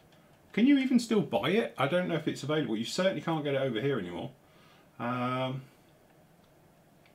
Being called away. Thanks for spending an evening teaching us newbies week after week. It's much appreciated. No problem, Neil. Great. Have a lovely evening. Okay, so down in the questions, Jimmy says, I'll tell you what, let me refresh. Okay, so Jimmy says, I used to use an airbrush hose that feels like it's cloth covered, but I've seen you using clear ones. In your opinion, which type of hose is best and why? Right, I have got both. We spoke about this the other day. I've got some really long braided ones, and I've got some little short ones, and everything that comes in between, all right? So, from my point of view, I like the clear ones so I can see what's coming up the airbrush. Primary reason. So if I get water coming out of my air tank, I know you shouldn't, but we all do occasionally, okay, you can see it coming up, and more than probably times than I'd like to ever admit to, I've been airbrushing, and because you're physically on the end of your airbrush, you're coming in like this, and I can see it. You can physically see the water droplets coming up, so you can stop instantly and say, right, okay, need to stop that, something's gone wrong, we can blow it out, take care of it, and all the rest of it. Downside to these, the other plus as well is you can get this any length you want. So one of these, at some point, I had about 22 foot on it because I needed it in another room. And to be honest, it was when my children were extremely young, and the airbrush was very noisy. So I used to have it in a completely the other end of the house and used to run a very long hose. Not practical, because the thing is you lose air pressure by it stretching. And there's a good example of that just here. You might be able to see the difference between the neck and the body. You see how this is actually ballooned out? Something to show it on, so you can see where it is ballooning out on the neck here. That is the trouble. So this is physically stretching. So if I release air pressure from this, it goes down. So what tends to happen is with these types here, after a couple of years, like this is now, it's getting towards the end of it, it begins to physically stretch. So it's actually giving you artificial air pressure. So as you draw air pressure out of this and you take some of the pressure, it contracts, and then the compressor kicks in, and you might hear my compressor, sometimes you can hear it seems like it's getting stronger. That's because it's backfilling physically the hose, and it's treating the hose like an air tank. Okay, so it's not exactly brilliant for it. The cloth ones tend to have a similar interior, shall we say, but it tends to be a bit more stronger, heavier duty gauge stuff. This is a little bit more like a fish tank pump hose, if you call it, although it is actually made by, you can see it on there, Harder and Steenbeck, so it is their own legit one. I bought a 50-meter roll of it years ago and did it like that. But again, if you've got it, don't rush out and just to buy one. Chances are you don't use it. Okay, the only ones I really dislike, not horribly, but I don't like at all, is the curly ones, because they get caught up absolutely everywhere, and they do my head in, purely because it's like it's pulling on you as well. It's like a giant spring, so it's always pulling on your hand and all the rest of it. You also want something that's lightweight, so this is a lot lighter, I suppose, than the cloth ones are, but probably being a little bit picky then. Right, Mark says, hi Phil, I have the Hiawatha Neo airbrush, which is currently have a slight problem with it continues to blow air out once I release the trigger. I've stripped it down and cleaned it, but it's still the same problem. Right, have you checked that the things we can get this apart today? What happens is on these have these really long nozzle stems here. This little O-ring, okay, put some lube around that and make sure it's really free. So when you push this up and down, it does feel like a cheap spring because it's a cheaper airbrush, admittedly, but you want it to be nice and free, okay? The other thing as well, when you screw it up into the body, okay, so you come in like this, don't over tighten it, okay? Because if you over tighten it, what you're actually doing is this is just being rammed up that tiny little bit higher. But theoretically, if it's running on, it's just this bit. So actually what you can do, and do this as a small experiment, if we plug this in here, wait for it, okay, so you can see the hole just here. You want to check it like this, just pull it out, and if this is just doing this and it's turning off, then it's no problem at all, okay? If you've got it and you're doing it and it's running on, you just know it's this little bit here. There is a couple of little things you can do. I don't know if I can get mine off, but we spoke about this on the other one. It is going to do it, okay? Down in here, obviously it's a sealed unit. It doesn't completely unscrew like the other one, which I've just noticed. Okay, so I don't actually know how you'd get down into that then, because our ones on the H&S is just lift off. But what I would recommend is perhaps trying a little bit of lube just down in there, making sure you're clear up in here, okay, and in the top. But you just want to make sure this is nice and springy and it's not catching. But it is, if you over tighten it, what happens is this rams up, then this little O-ring at the top here, what can happen is it gets crushed like a donut between the actual body of the airbrush and the bottom bit, and it pinches on this bit just here. Okay, so it can cause a little bit of you know, sort of friction against it, and that's what makes the air run on. And it's just the same for all airbrushes. You can have that small little bit of trouble with it. So when you do it up, to start with, just do it really loose. Okay, so when you come in from here and you do this little guy up, okay, just pop your air thing in here, and this is loose. Okay, you will feel the air coming out the bottom, but as you tighten it up,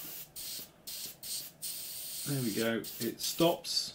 Okay, and just work it out, just tighten it just loose and tight, and just find the sweet spot. And you might find when you get to the top and you start to get right up there, that's when it carries on. Then just back it off a little bit and you might be good to go. Okay, so hopefully that will get you going.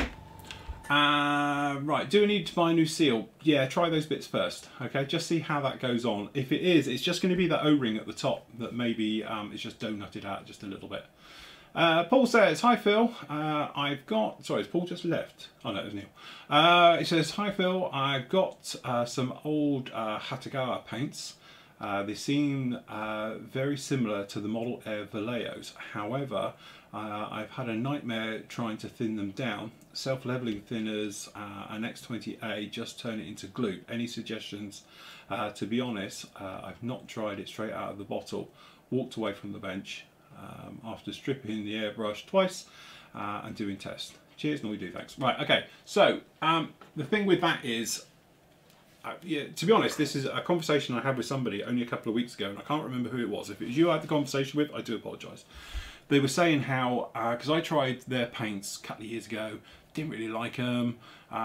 You know, I borrowed them from somebody, to be honest, and just had a quick squirt, and they just, I don't know, it was just horrible. Yeah, it was like life colour in a bottle.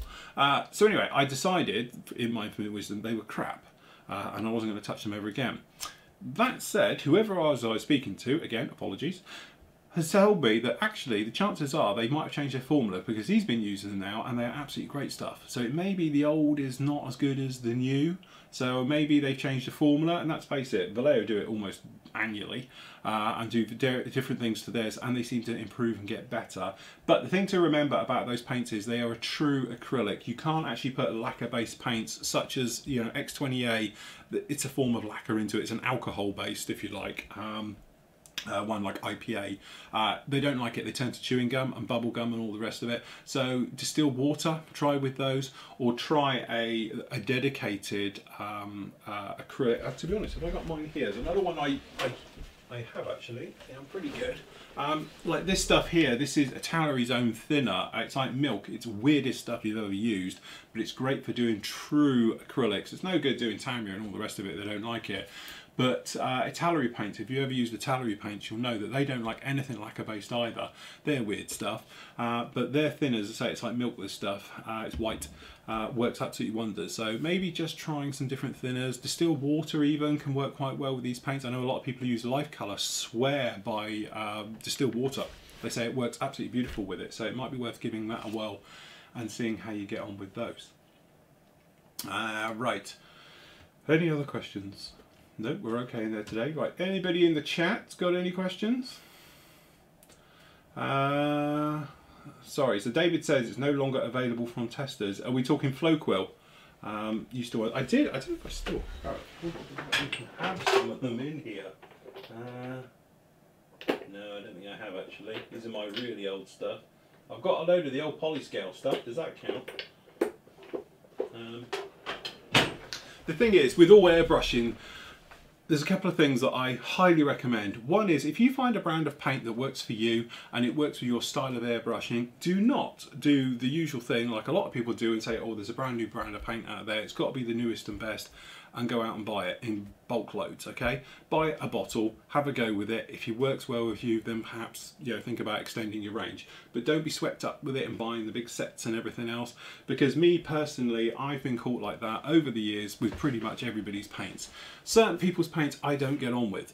Okay, MIG paints, not really, okay? AK's paints, honestly, not as good as Vallejo, although a lot of people say they're the same. No, they're not, okay? But again, it's the style of the airbrusher you are. There's nothing wrong with MIG paints. If you like painting, like, you know, with MIG paints, they're a lot thinner. They need 3 or 4 coats just to build up that colour, where my stuff you tend to do 1 or 2. So from that point of view, it's just learning it, understanding it. It's just different ways of using a similar product, but it's not the same product. So don't be put into this thing where, because it comes in a 15ml dropper bottle, they are all the same, because obviously the Hatagara paints come in one of these. You obviously get the, you know, the Vallejo ones, the AK Interactive, the MIG. It's a standard size bottle. Oh, they all come out the same factory. No, they don't. They are completely separate. It's just, it's a generic European bottle system for these.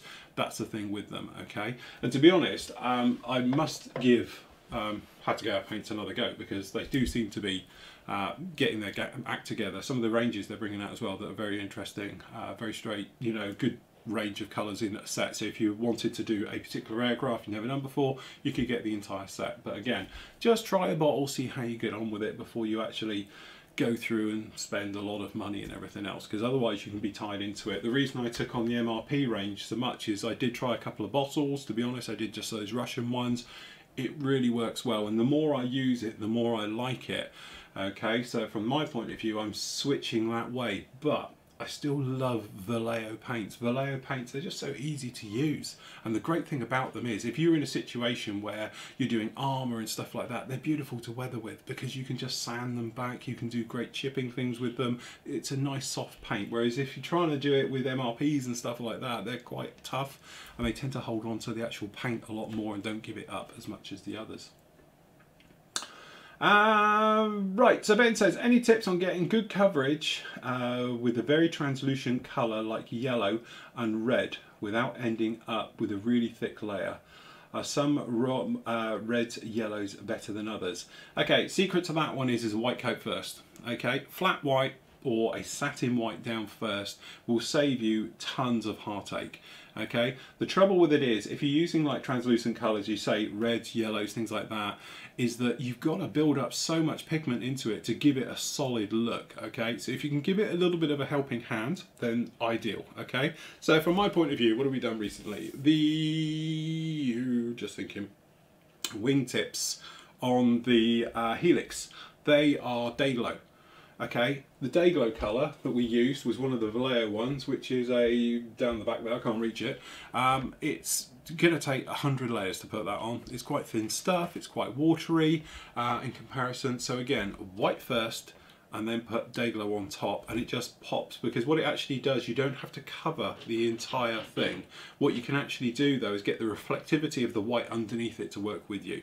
So again, if you're using red, I would suggest putting white down first, because it is just a really good colour to reflect back that paint. Same goes with yellow. The other thing as well, there's a couple of tips you can do to get it done quicker, and that is to put down a very thick coat of paint first. And when we say thick, we don't mean thick as in thickness of the paint, we mean the colour mix. So if you're using white, for instance, I put down a very thick coat of white first, and then I will go over it with a very thin one to melt it in to get a more satin look. So that way you get better coverage. So you could do that with it as well. To be honest, that's how we did the yellows. If I remember rightly, I sprayed it on neat. Second coat went in like a 70% thinners, 30% paint. Nice wet coat, let it self-level, good to go. No problem at all. And again, it depends if you're doing it for weathering point of view, if you're using it on armour or so it's really heavy weather like Gundam, stuff like that, then, you know, from that point of view, you could probably put down a really thick coat, so then that way you can distress the paintwork afterwards, but you need a lot of paint down there to help that out. So one thick coat is better than doing 30 very thin ones, because you end up with 3 times the depth, you know, and really you haven't got as much coverage as you had before. So from that point of view, that's definitely the way I would go with it. So, any more questions, guys? Any more? Are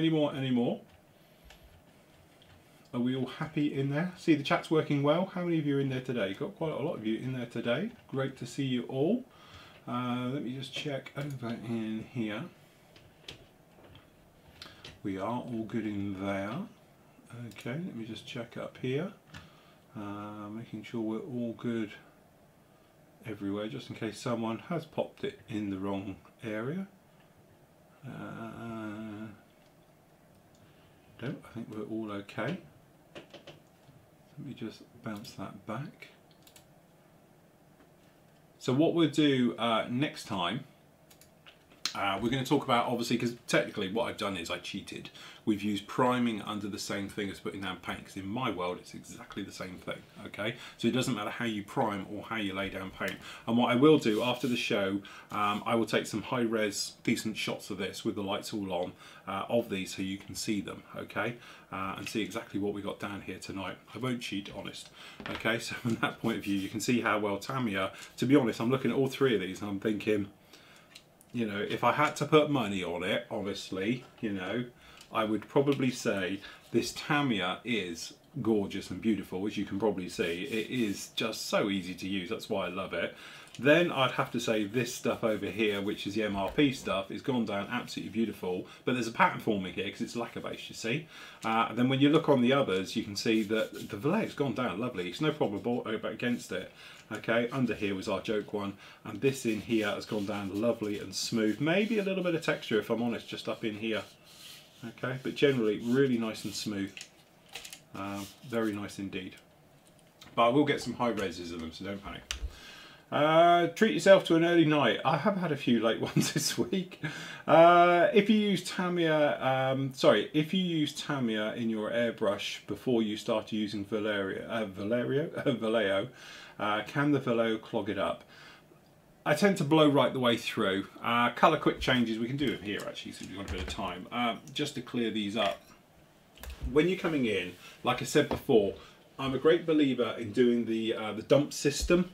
Okay, it's one of those things that I've sort of self-taught, but it helps out, because if you look in here now, you can see how it's dried in here. You see we've got a ring effect going down in there. Get one of the lights, you see we've got little rings and various things in there. So really what we want to do is lose that out there. Okay, so I put in a little bit of lacquer thinners. Okay, come along with my favourite old brush. Okay, we give this a rub around, but what you're doing literally when you're rubbing this around is some ways you're just peeling it off the edge. It's not melting it as such.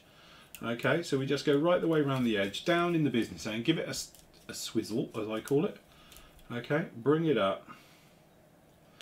Okay, and then what I do is I tip it, and then you can probably see it in there. I don't know how well you can actually see these white flecks in here.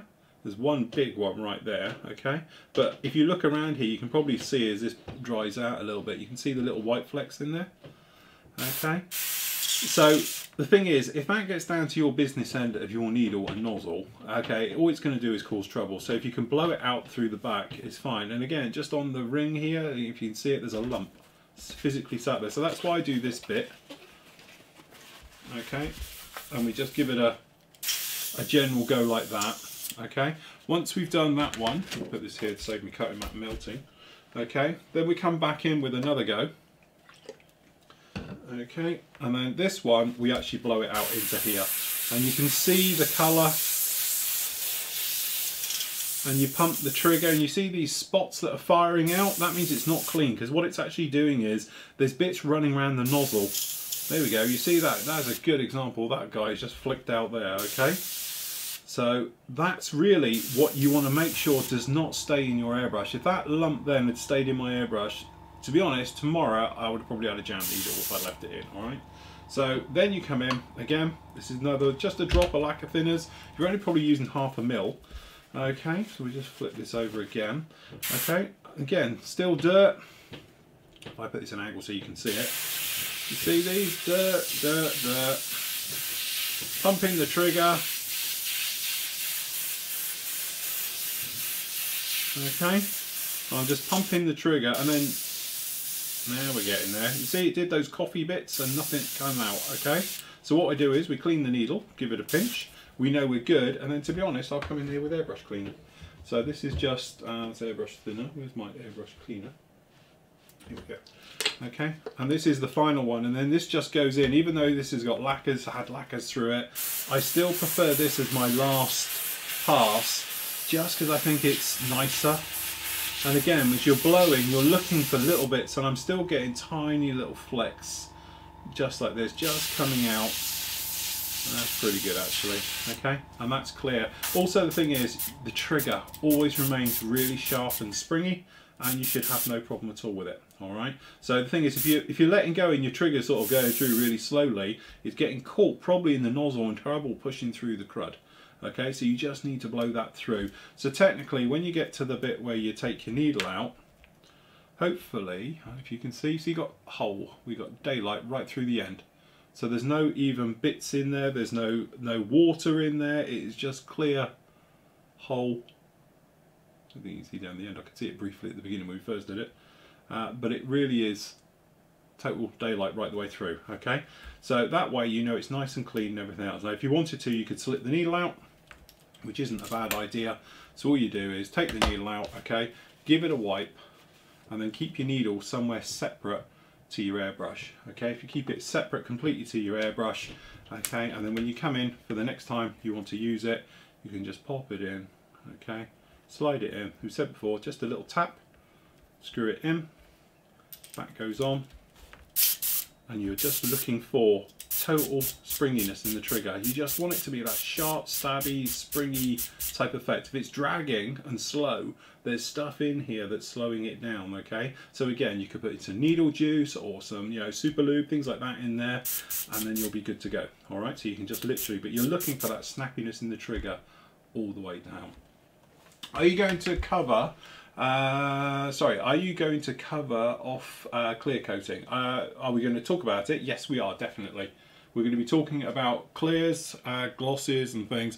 What we'll do is next week, we're going to basically do camo work. So we're going to talk about a standard World War II camo of like green and brown or green and grey or whatever it is, and he'll get a coat of it, okay? And we'll talk about that. And then we'll talk about obviously putting in post shading into it. So lightening up centers of panels, talking about that, talking about mixtures, air pressures, how to do it, in depth about that. And then what we'll do is we'll talk about obviously doing post weathering after that, the more intricate stuff, you know, post panel lines, all those types of things into it. Then we'll go into the things about actually going through metal coats, you know, obviously all the different types of things with that, your actual, you know, from high gloss chromes through to like distressed metals, okay? And then after that we do about clear coating, okay? So it's in a sort of a formula to make our way through. So we talk about obviously high gloss, satin finishes, and obviously dead flats and things, which are pretty straightforward, but again, it's different ways of doing different ones with different products, so we'll hopefully cover all of those. Sorry, Renee says, I'm asking because I have one 3-year-old Vallejo paint that tends to clog up over and over again. can't get continuous nice airflow with it. Could it be something to do with the paint itself? Yeah, to be honest, I'm a great believer in once you open a paint, they have a shelf life. You know, let's face it, you know, once you open it, you're going to get dry bits going in there and various things. So personally, it could be just the think of, look, I don't know, how much is a bottle of Vallejo these days, £2? Might be easier just to replace it. The other thing, of course, you can do, I haven't got it here anymore. To be honest, I don't know what I've done with it because I haven't had to do it for a long, long time. But, hold on. I just had a brainwave. I thought I knew where it was. Perhaps not. Have I not got it still? And if not, what would I have done with it? No, I obviously haven't. You might remember I had one of these cut at the top, plastic bottle, all it is, and then at the bottom used to put the old piece of like tight material, stocking material, ladies pantyhose things underneath, stretch it across. The only thing you could physically do, mix the bejesus out of that stuff and then filter it and just see if that cures it, because sometimes it really does help. Classic example is that I always used to struggle with, and probably will do to the day I die, but is with extra acrylic paints.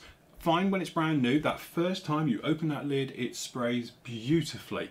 Second time you do it, and it doesn't matter if it's next week, 10 years down the road, it's a bugger.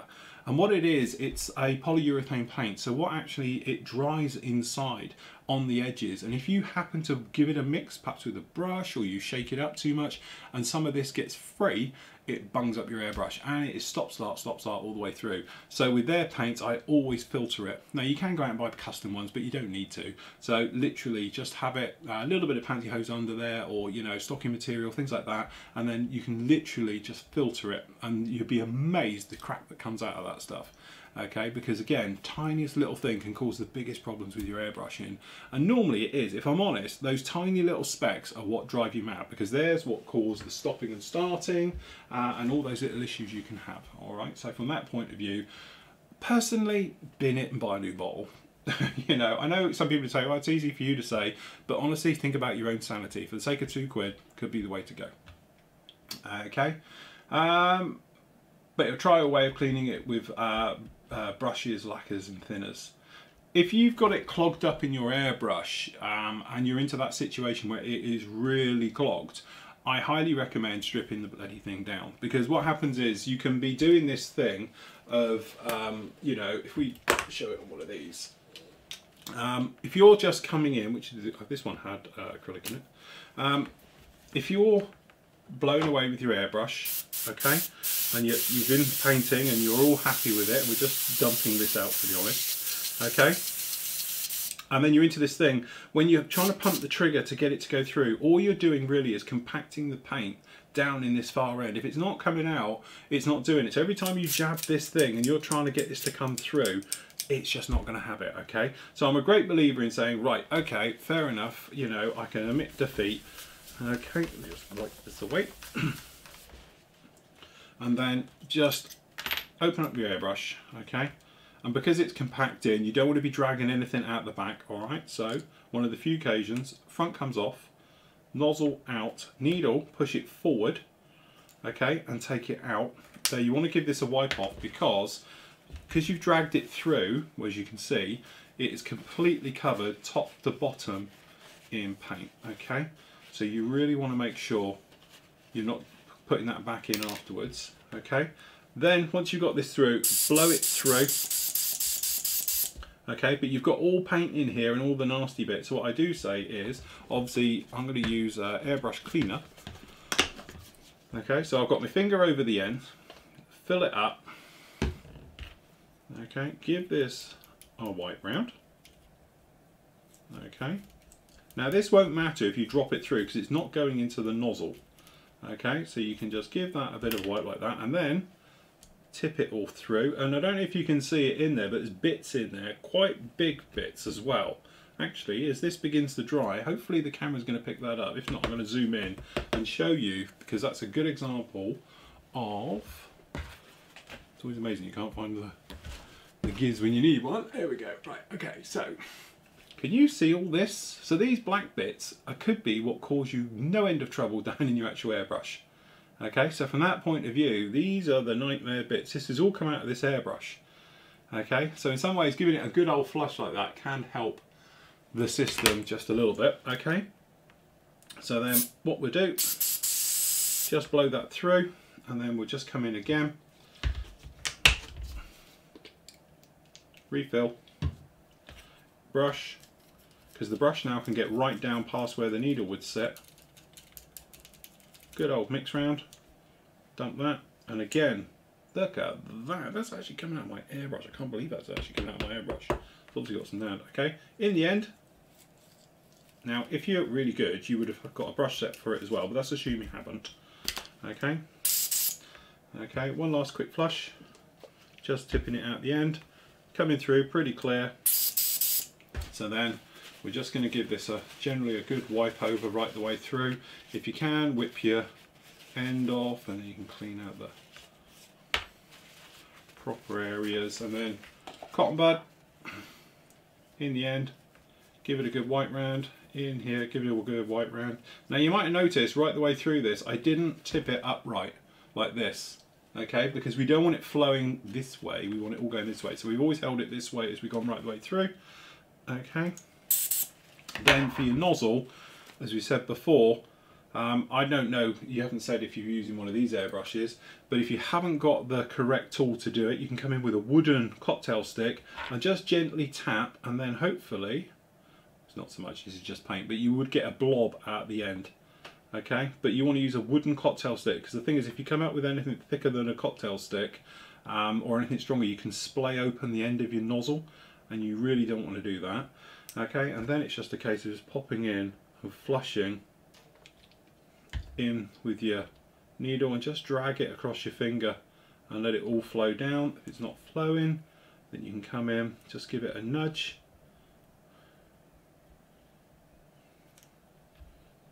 Okay, and then you can try and blow it. The other thing you can do, of course, is just to grab your needle, okay, and just gently, don't ram it again, just push him and just rubbing round. Okay, and then ideally you want to use a clean, long, bristled brush. And to be honest, I don't really have a long, clean, bristled brush, so again, just a little bit of thinners or airbrush cleaner, then just give it in and give it a nudge and just poke it all out, get rid of it.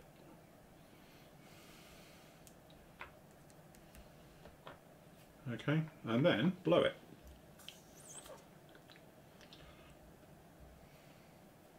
Okay, get a brush, get this all out.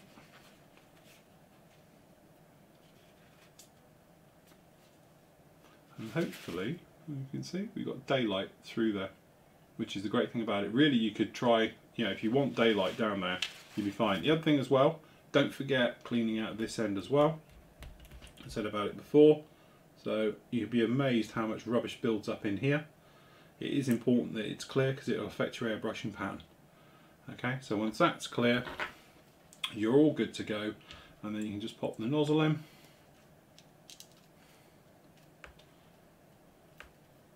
Okay, end on,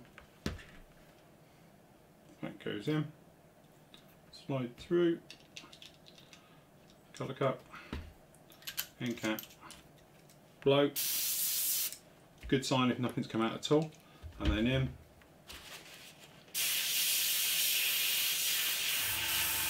again, crystal clear, and you're back in business. Now, to be honest, you know, I showed you the long-winded way of doing that, and you can see total nothing at all coming through there. Okay, that was the long-winded way of doing it, but honestly, you know, it's sometimes better to admit it to defeat and think, ah, it's not working, the bloody thing's crap, and I'm going to start again and go through the motions of it, than it is just sitting there pumping the trigger, because say you're literally just going to be bunging it all up. Okay, so honestly, sometimes admit defeat, walk away from it, and go from there, than rather trying to fight it and everything else as you make your way through. Okay.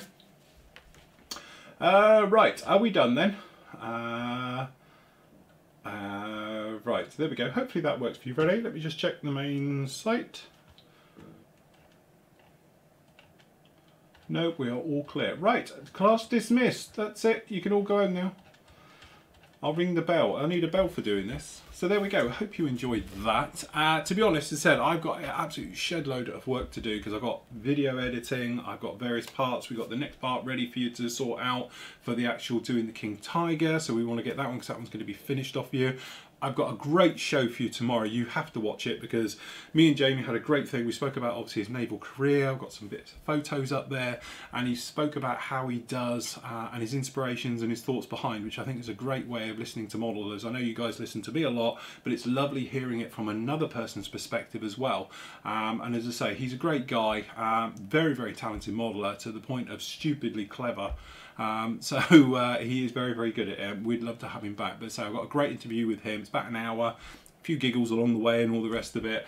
So that'll be up with you tomorrow night as well. And obviously I'll get that Hobby Boss review up with you tomorrow. So tomorrow will be absolute stacks of stuff. So I don't know about me actually getting on with the show, but hopefully I'll do it like that. So there we go. That is it for tonight. That's about your basic painting, priming, laying down colours, and obviously hopefully we've covered a few more and dispelled a few more myths about airbrushing and actually how much fun it is. But honestly, if I can give any of you one piece of advice with airbrushing, enjoy it.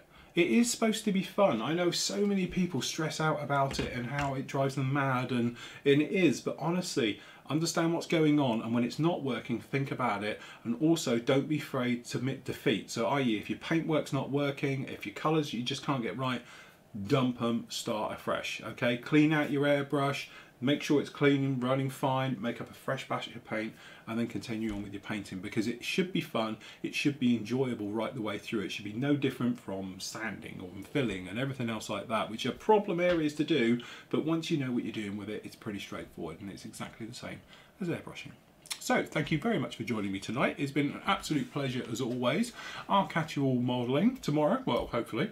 And so happy modelling till tomorrow, and take care. And thank you to everybody in the chat. You've been an absolute pleasure as always. I love having you in there. It's great. So till tomorrow, everybody, happy modelling. Take care.